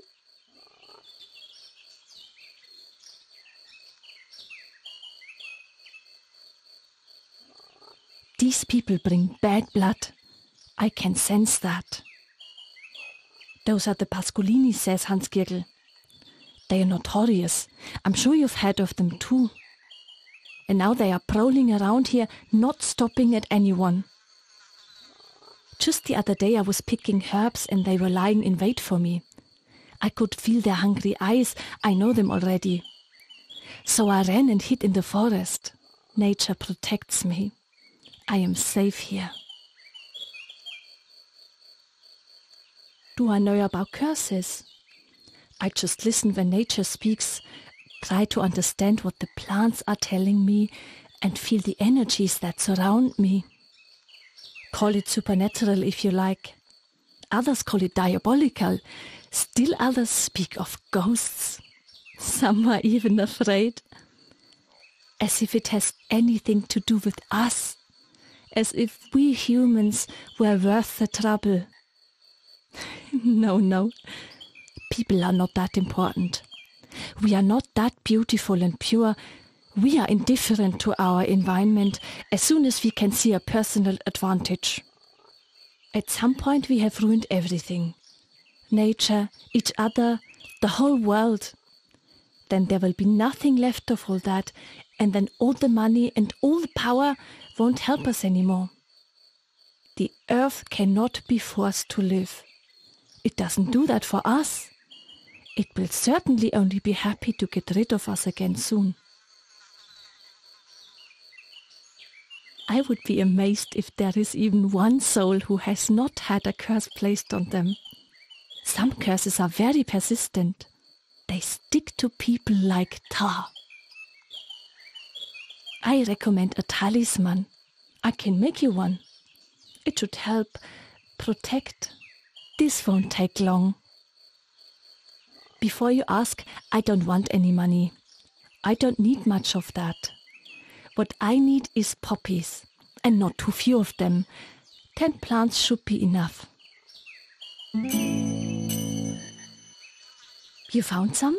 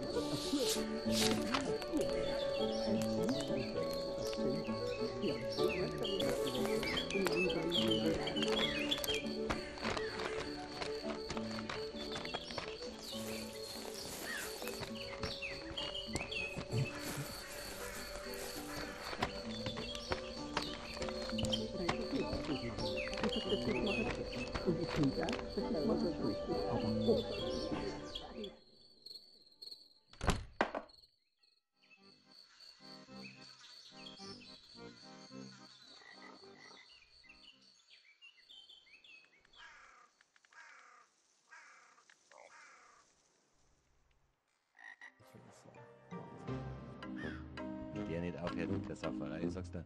Aber jetzt, wo wir vom Saufen reden, magst du? Warum saufst denn du überhaupt wieder? Bist du einen dicken Zäh, Chris? Ja, was heißt denn schon wieder? Ich meine, ich hab ihn ja aufgehört. Verstehst du? Das ist Seit der Volksschule immer nicht. Ja, da habe ich es gelernt.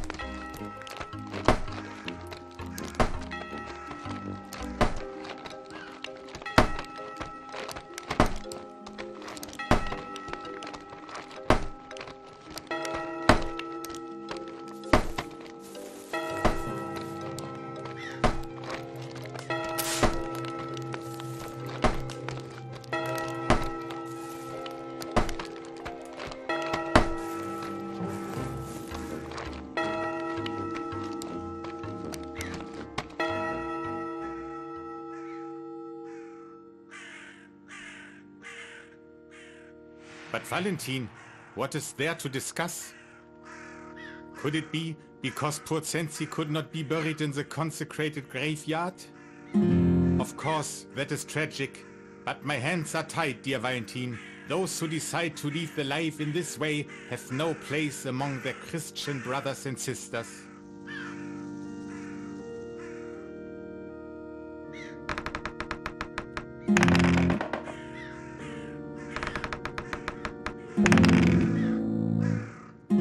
The church cannot change the rules just because a few people would like to.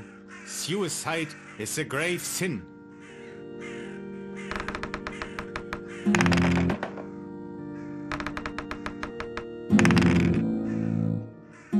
This mortal sin is so reprehensible that one forfeits the right to purification. And you can keep your sacrilegious and pseudo-intellectual views to yourself. That is true, of course, and I would like to fulfill it. My dear Valentin, what the pastor wants to say and what he can say is unfortunately not always written on the same page. I have a responsibility, after all, for all my parishioners. However, it seems to me that you are being heard in the right places. Provided there are no complaints from the congregation, there is some room for maneuver within which I could move as a clergyman. I will see to it that Sensi's body is laid to rest in this cemetery today.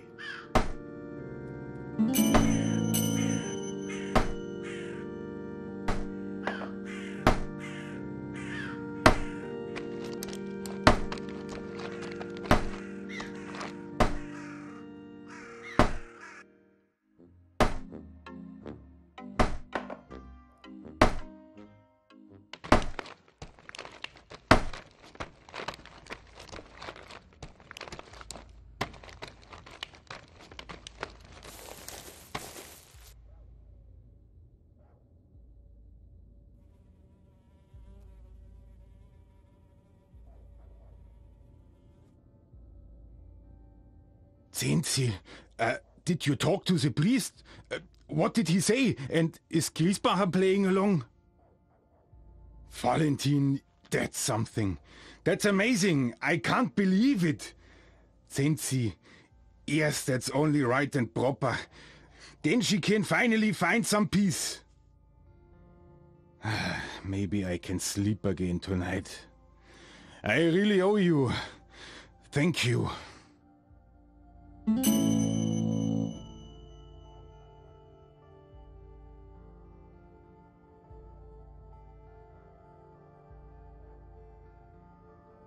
What kind of questions are these, and why should I answer any of your questions? What do you want? Do you have a fever?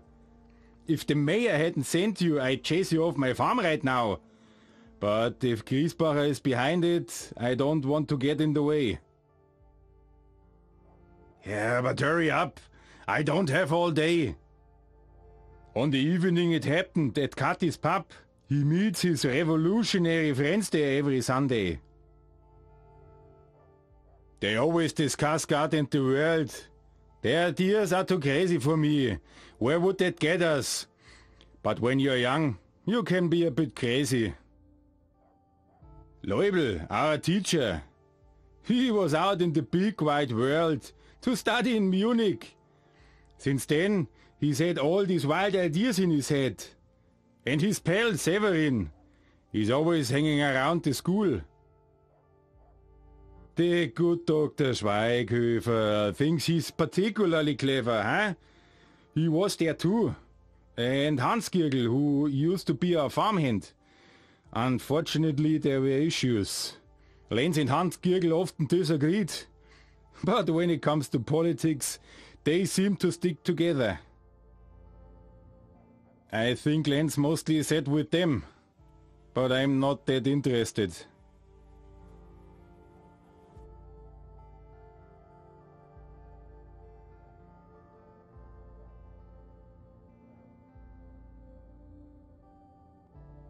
About the farm? What do you want to know? Many come, many go, just like everywhere else. Of course I like to keep the good ones. Finding decent stuff is really not easy. We also had a death at the farm. What happened with Tenzi is really tragic. She took her own life. We found her, Lenz and me.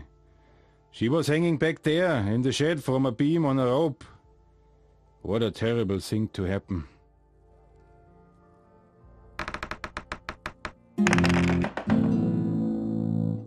Nobody saw it coming. Sometimes I ask myself whether it could have ended differently. I don't know what happened to her then. Schweighöfer picked her up. Say, doctor, ask him if you want to know anything else. And here, Findeis. Hans Girgel, a laborer. He also stopped coming recently.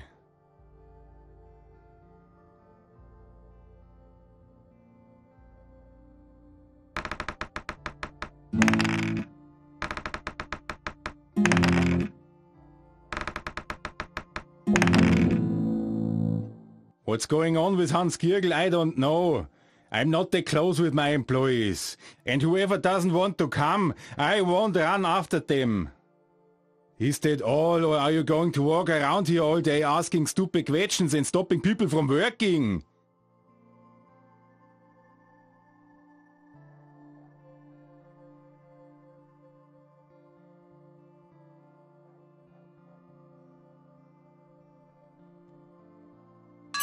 It's all right. Go on then, but don't touch anything.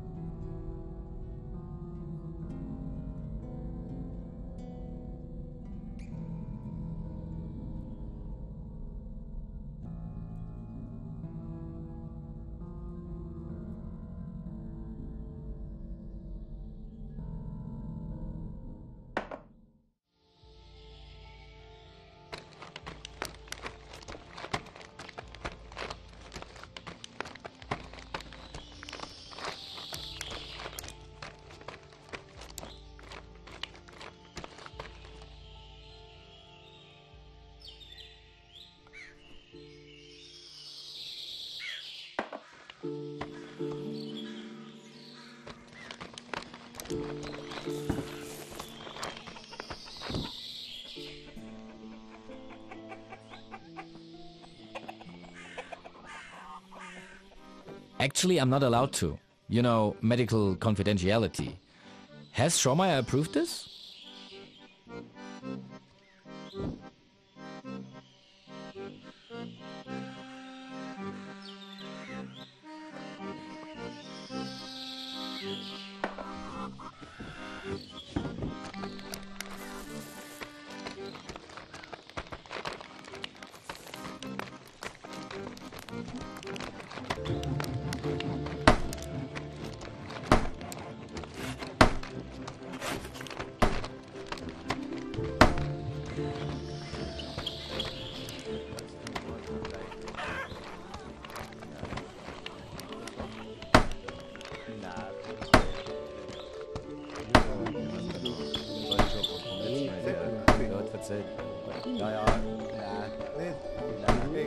By name or what? No. What do you want with that stupid button? Do you want me to sew it on or what? Do I look like a woman?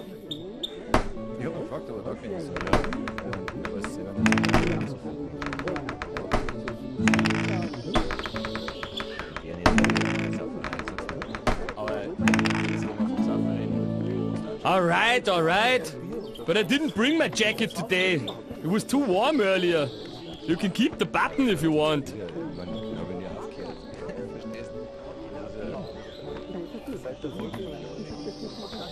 What? Where? What do you mean now?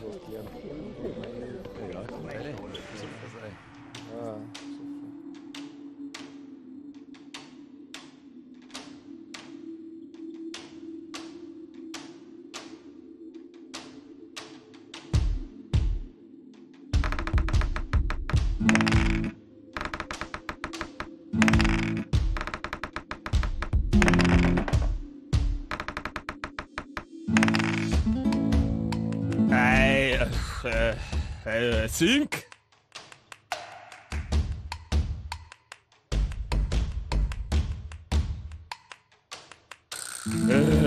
I don't know now. That doesn't mean anything.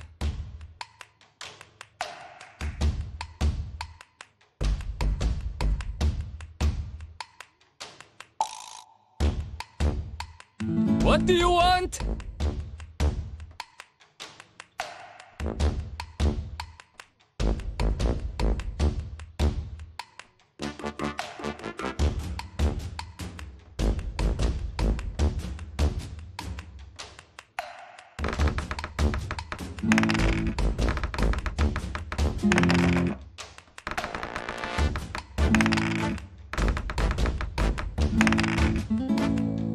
It's okay. Look at them.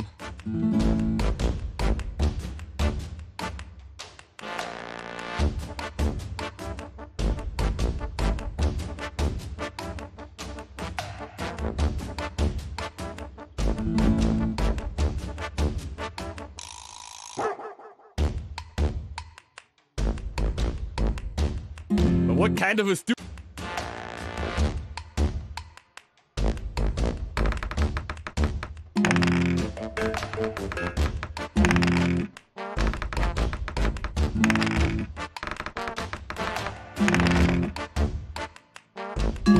You can't do anything to me. I advise you to leave me alone now and sneak back into town.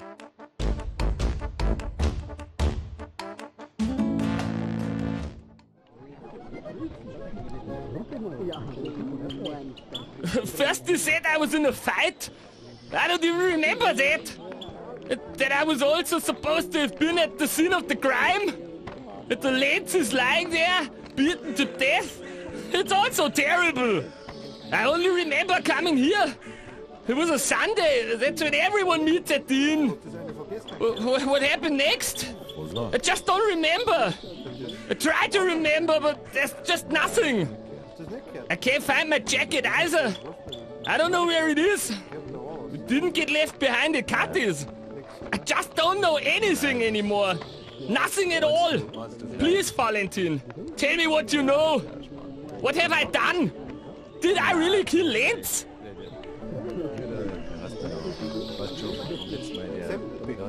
Valentin, you're such a clever man. Can you please help me find out what I did that night? I need to know what happened. Great, Valentin. Let's do it. Yes, of course. We have to find the jacket.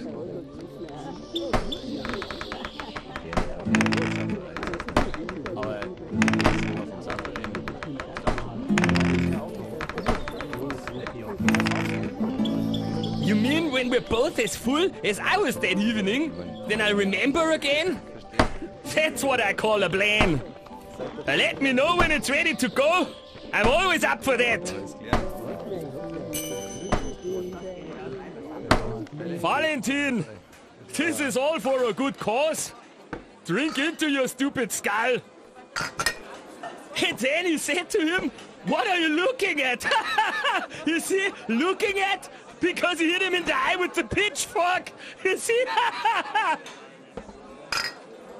A toast to our King Ludwig II. Long live the King. Cheers, Valentin. In the war against the bloody Prussians, just a grace. No big deal with their bloody tinder pin rifles there. They shot back 3 times while we were still reloading. Damn bloody Prussians, I tell you. So fast! Now that's what I call speed, Valentin. Nobody's used to that. I tell you, it's all unnatural. I wonder if God wants people to travel on trains like this. I don't believe it. That's something else. A war like that. You wouldn't wish that on your worst enemy. That's not human, no. You have to give up your humanity. And I'm telling you, Valentin, you won't get your humanity back. And now I know I certainly took something to drink with me during the night. The bottles must still be lying around somewhere. We have to find them, huh?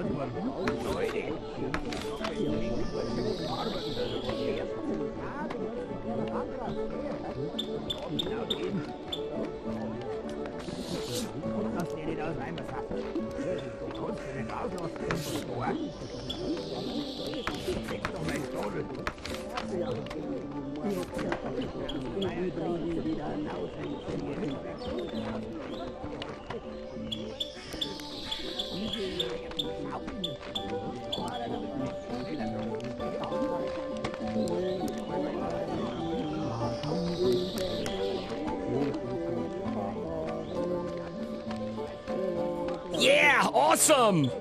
So, where was I?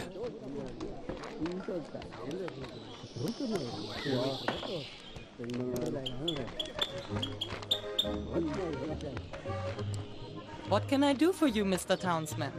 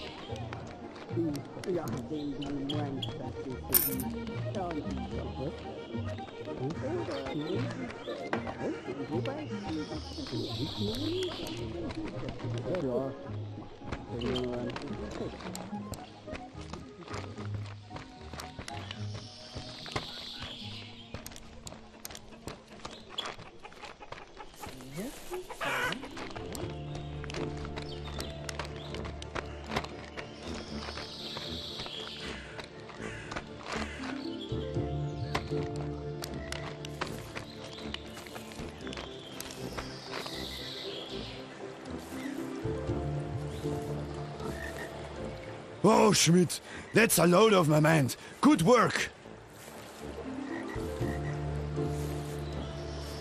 Hakutzak, but I was afraid of that. We can't let ourselves be intimidated by a couple of strolling revolutionaries. We'll be ready, I can assure you. They'll be in for a surprise. If you still want to contribute to the clarification of the case, you must hurry before it finally breaks here. I must call a meeting of the vigilance immediately.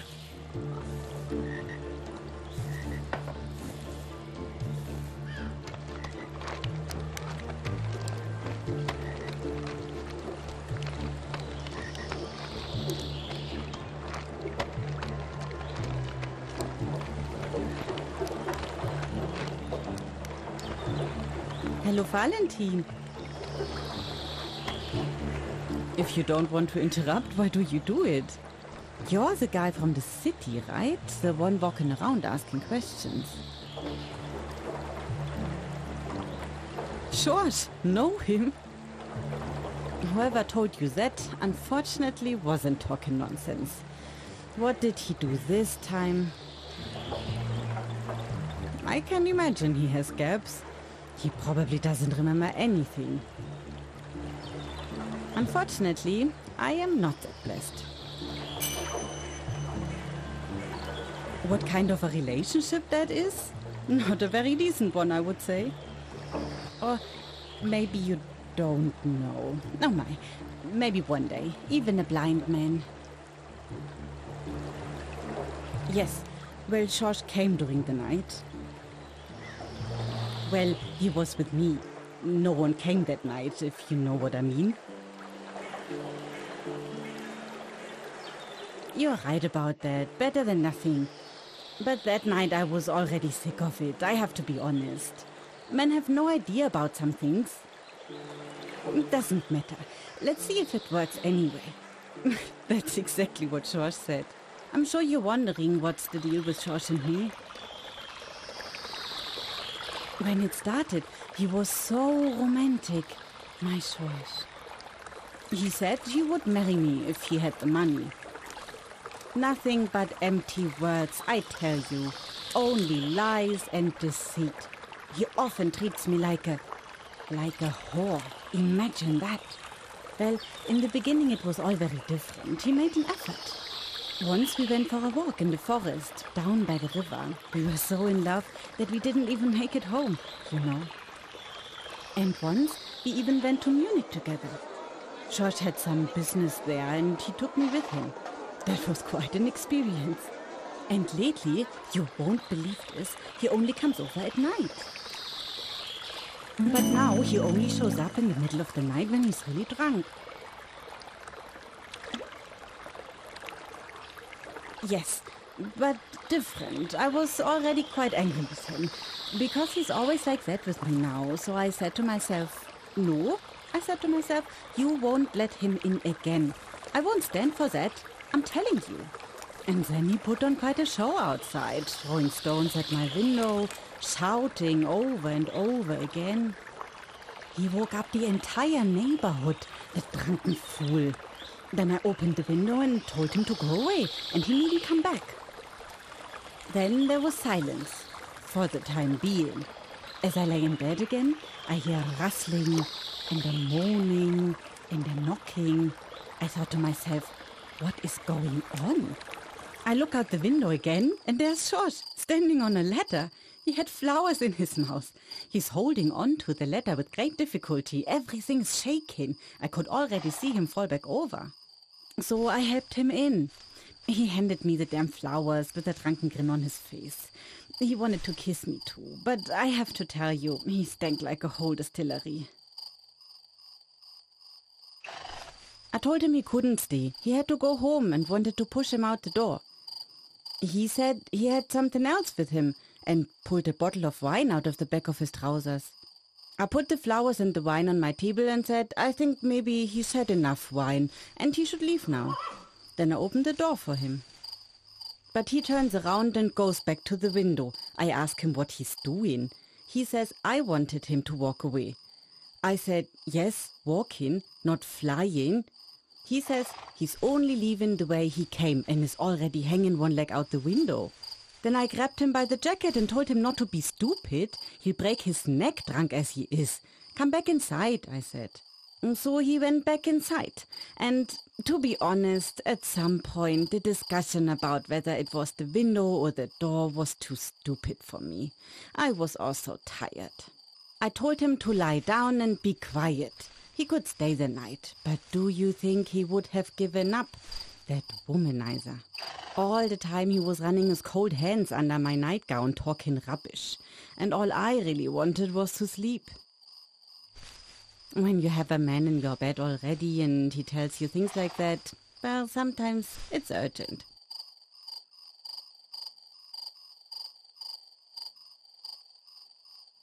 And then I get carried away with the drunken idiot, you see, and nothing works. Nothing at all.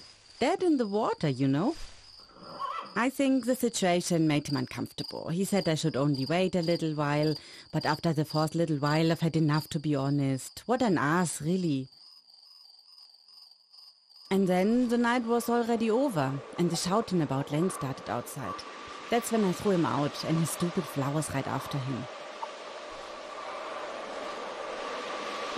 No, he left it here, the stupid fool. I'll give it to you right away. I'm Apollonia, by the way. But Valentin, can I ask you something else about George, because you've already met him?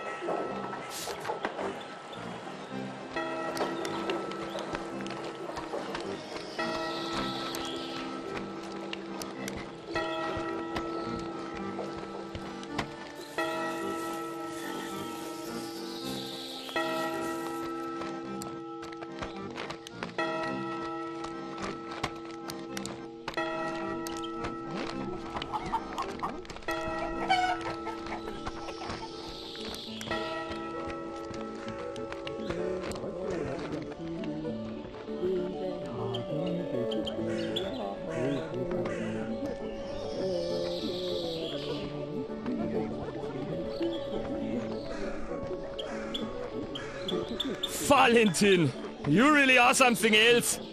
I don't believe it. But tell me right away, do I have anything to do with Lenz? My dear, now I'm reassured. Honestly, true.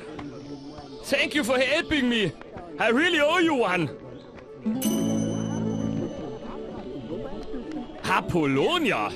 Yes, she's quite a beauty. And she's nice too. She's got an appetite, Valentin. You don't see that very often. That's amazing. Well, I like her. But you know, I can't offer her anything. Things aren't what they used to be. I can hardly sleep anymore. Well, the beer helps, but otherwise... It's suddenly quiet and dark. Then I hear them screaming. Suddenly I'm right back in the middle of it again. In the war. Blood everywhere. But I also... No, Valentin. I can't tell you. You know, sometimes I even see them. Sometimes when I wake up, he sits there in my room on the chair and looks at me. But he says nothing. Never. Just looks. He's such a young man. Almost a boy. And the blood everywhere. I almost pee my pants every time. It scares me so much. And maybe I'm losing my mind too. I really don't know. But that's not a clever man. I'm not a clever man anymore. Nah, she should find someone better. But somehow she doesn't do that. Once she said she really liked me. So I asked myself if I should say something. I mean, should I tell her about it? Why I can't sleep and all that?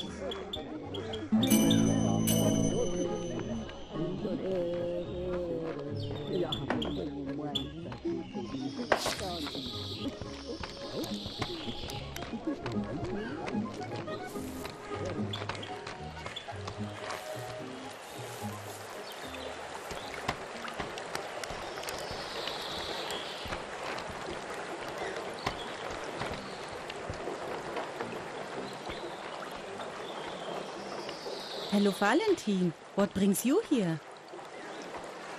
Really, Valentin? So, what do you think? Oh my, poor George. It's terrible, all this with the war. One can't imagine what it does to people. But thank you, really, Valentin. You're one of the good ones. But, Valentin, just between you and me, what do you think? Is it all just fun for George, or is he serious about us? Valentin, do you really think so? Yes, it could be something with George. Oh, thank you, honestly. Then I only have to take care of one other thing. Because I'm expecting, but I can't imagine all that right now. Maybe later with George, but not right now, no. The thing is, I just can't do it now, married or unmarried. Maybe you can't really understand it. How can I explain this to you? Look, it's not always right to have a child. Often the timing is bad. Sometimes the right time may never come. But I don't know that for myself. I just know that it's not right at the moment. And I have to be able to decide for myself what happens to my body and my life. Don't I? At least that's what I think. That's why I made this decision. Of course I know about the consequences. I'm not that naive. I know many stories of women who have not survived such a decision. The despair, the fear, the pain and the blood. I've seen it myself, Valentin. If that is the price I have to pay, I will do that. I will not be a broken mother who hates her child. And I will not be a bad mother who gave up her child. Before I die in childbirth, I'd rather die in abortion. But, you know, that is not how it has to be. With a doctor, I could survive the operation. He has the necessary means, and he can save me if something goes wrong. But I could never ask him. The whole place would know about it. If you talk to the doctor, no one here would think anything of it. You can help me. You can ask him. You're my best chance. Will you help me, Valentin? Please. Thank you, Valentin, honestly. Your help may save my life. If you don't talk to the doctor, I'd go to Resi in the woods. No one knows how that would end. But if you ask Schweighöfer, then maybe he'll help me. Unfortunately, I have to... Thank you, Valentin.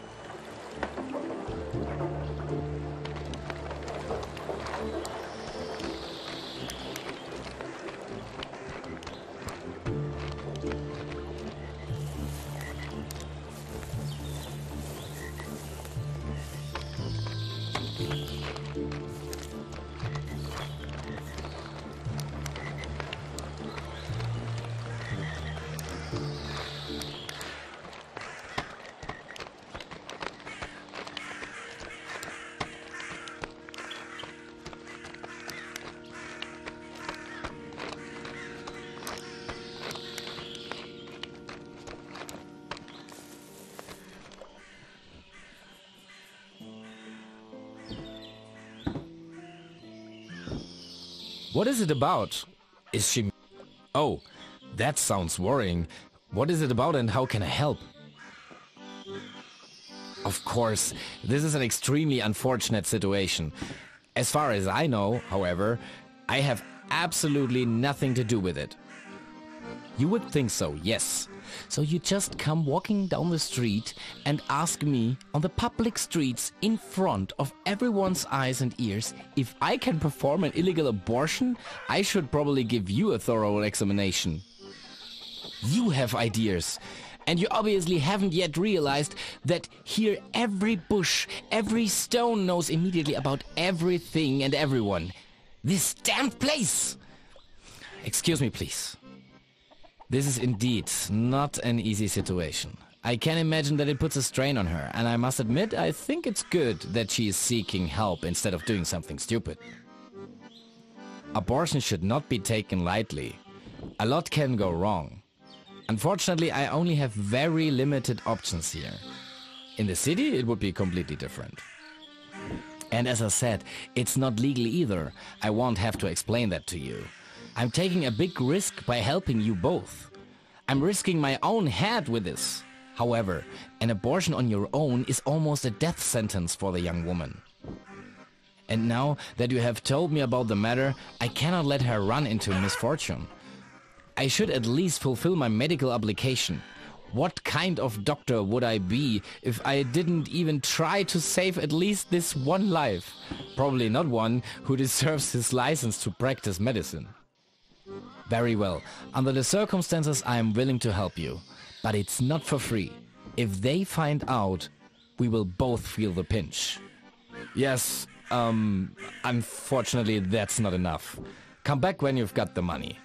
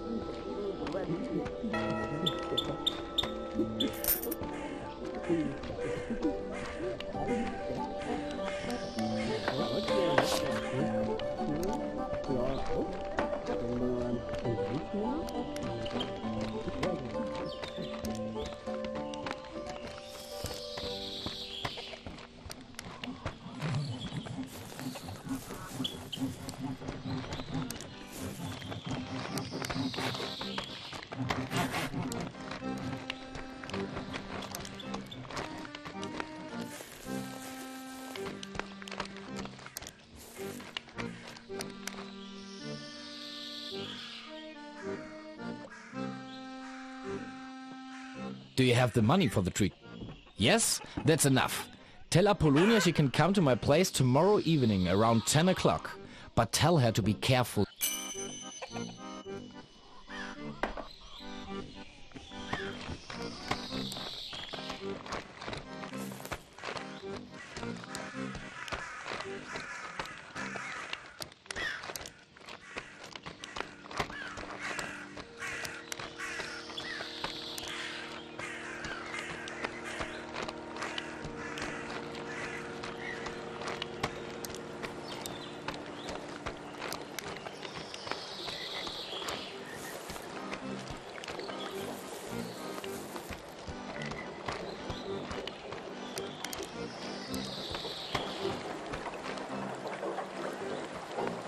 Hello, Valentin.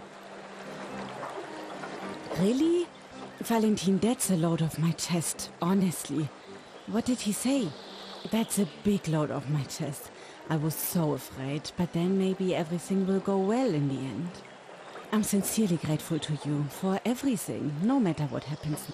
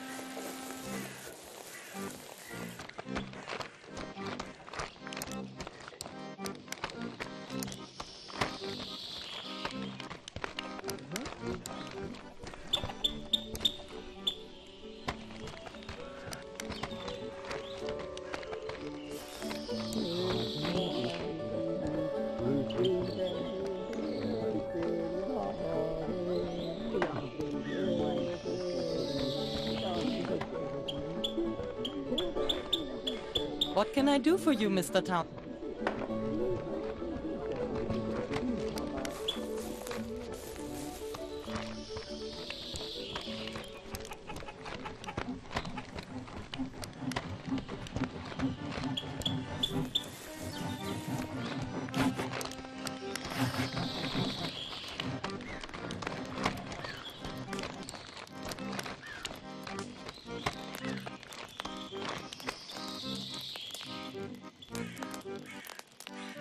Can you?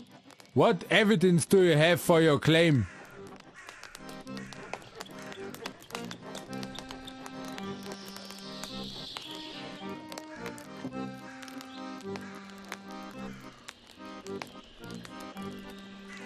Ah, I see. And I see that you are a gentleman. Neat, Mr. Schmidt. But the killer, he is still at large. He is just waiting for the moment to murder one of us. We will not wait until he shows his ugly face.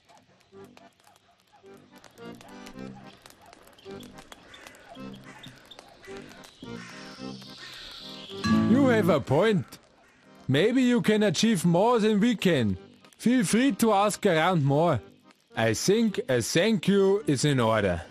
I wrongly suspected George, and you saved me from making a terrible mistake. We are all workers. Insofar as we only have the will to make ourselves useful in some way to mankind. That's what La Salle says. And you seem to be one of us. You should question all those who were involved in the dispute. One of them must have done it.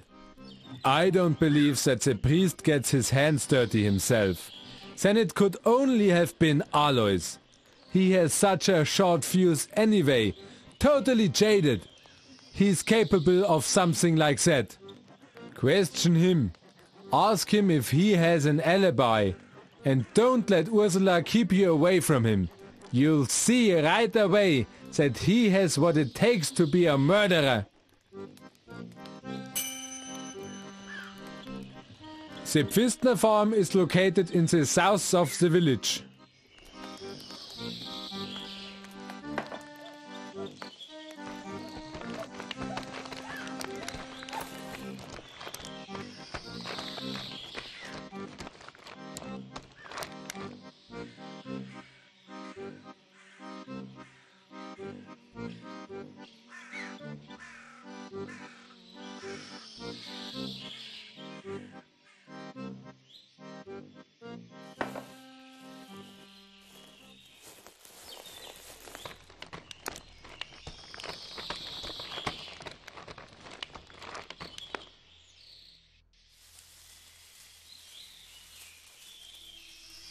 I don't understand what you want from me. Are you asking if I've slain Lenz?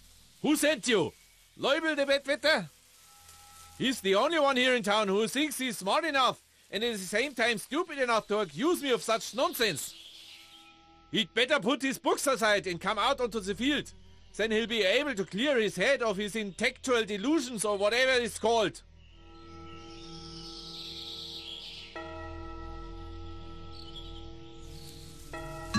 You know what really gets on my nerves? Men in fine clothes who want to interfere in the lives of the villagers. I get through the day quite well on my own. I don't need the talk of upheaval. And the Lord said, if you don't feed the donkey, it will run a few more steps, and then it will die. That is not in the book, but perhaps it should be written there. Then the pompous donkey would also consider on whose shoulder he is laying his fine table.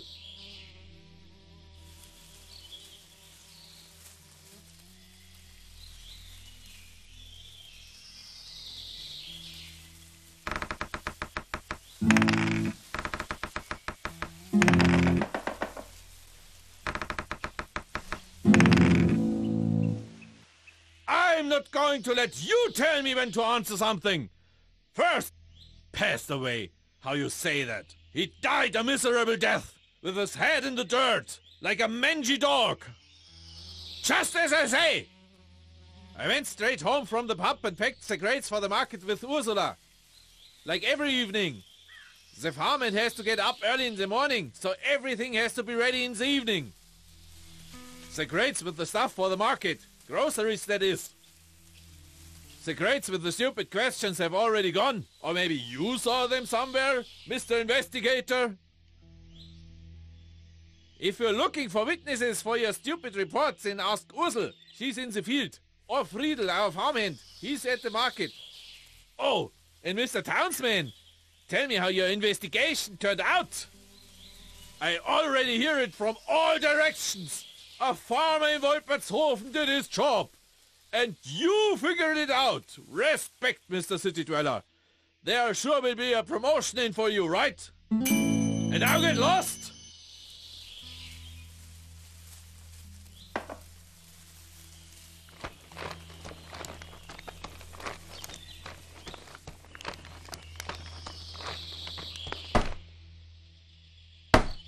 Is there a... What do you want from Alois? Yes, of course he did. Alois has to fulfill his duties. Herr Schmidt, and could you tell me something now? What are you doing, sneaking around my farm? Are you looking for something? Well, then look somewhere else. Is there anything else?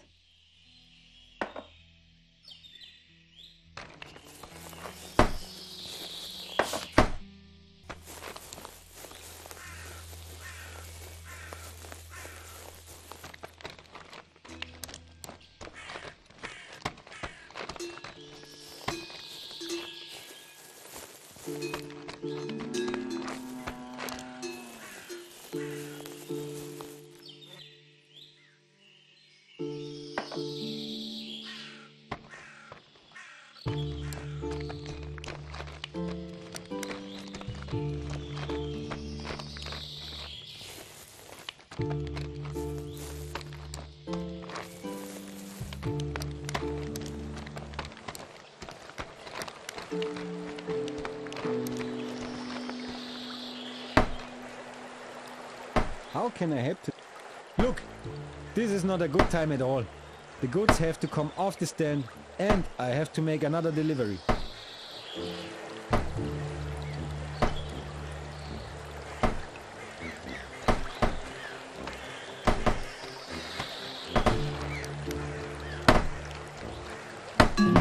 What do you say?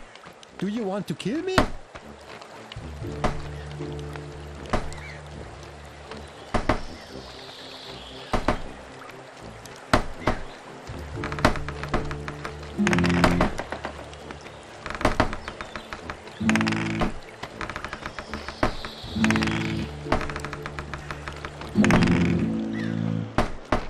Listen, I take care of the goods here at the stand and you quickly make the delivery.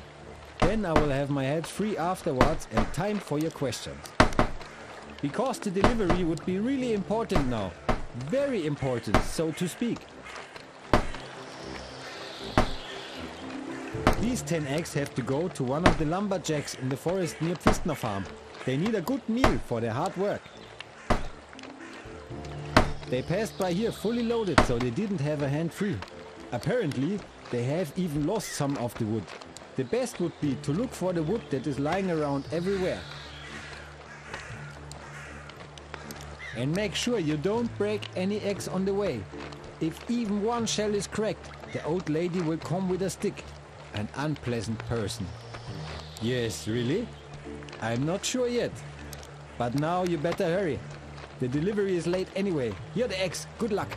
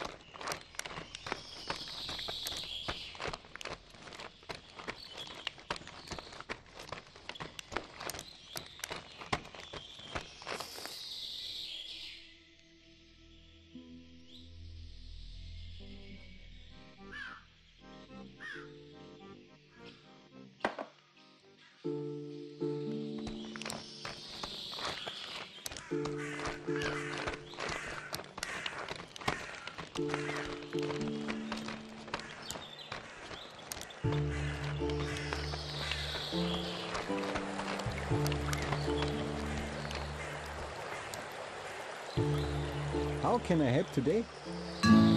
By God, that's very good. For you, that might only be 10 eggs, but for me, they truly mean the difference on the farm. Alright, I'll stick to my agreements too.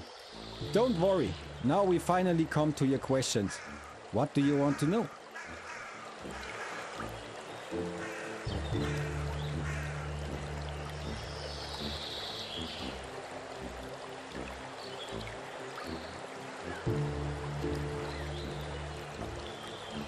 As it happens, I can, yes. Alois always has to be home early. His wife Ursula would never allow the market goods not to be ready in time. Once Alois was at the cemetery tending the family grave and came home when Ursula already had the crates in the hallway. That was big trouble, I tell you. The way Alois' mood has been for the last few years, I won't even be surprised if he would just beat up someone to death like that. But in the end, there's always Ursula. She already has a firm grip on the fate of the farm. And with that, Alois as well. Yeah, I can say with a clear conscience that Alois was at home. Was did it now?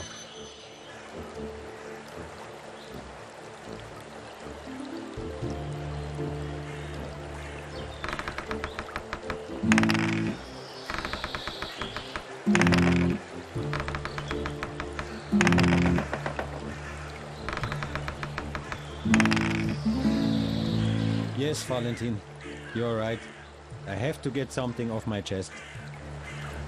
No, not now. I suggest you get back to me when you have clarified Alois' concerns.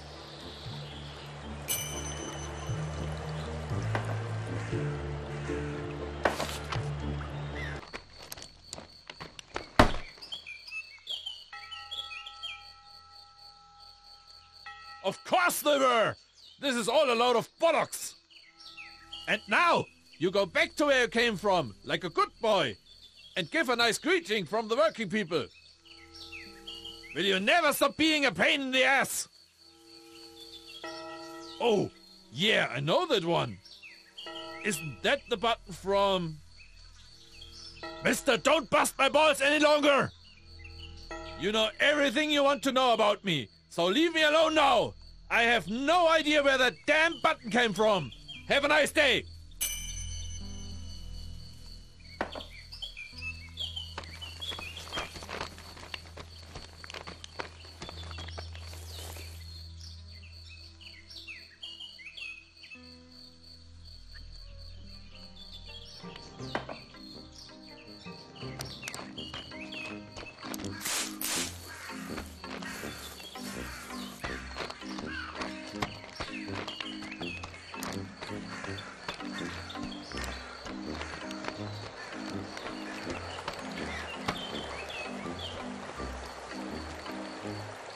How can I help today?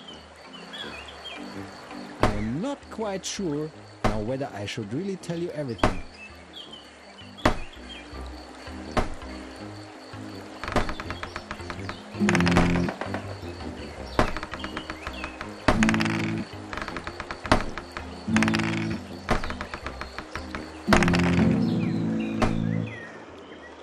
This place carries a burden that not all shoulders are meant to bear.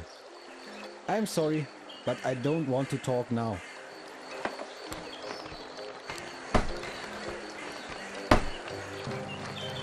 How can I help today?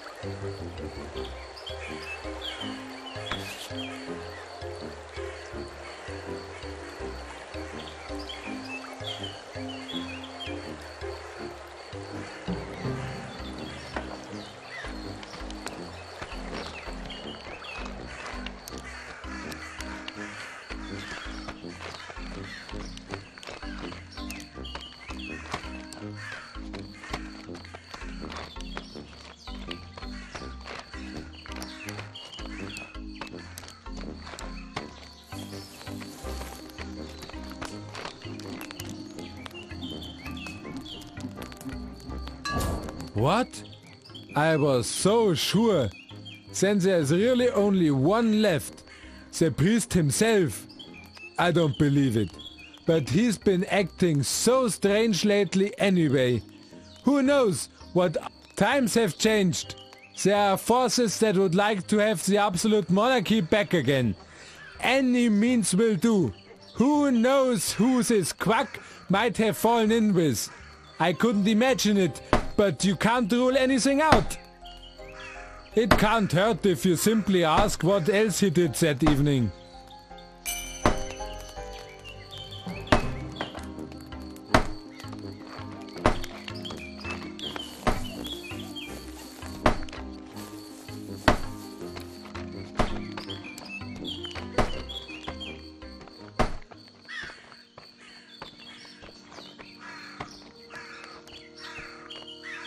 It was handed over to Apollonia for minor repairs. There were a few touch-ups to be done. but just go and look at the jacket. Very true, dear Valentin. After all, that was enough excitement for one day, and it was also getting late. Do you suspect me of murder? A deadly sin? You can't be serious.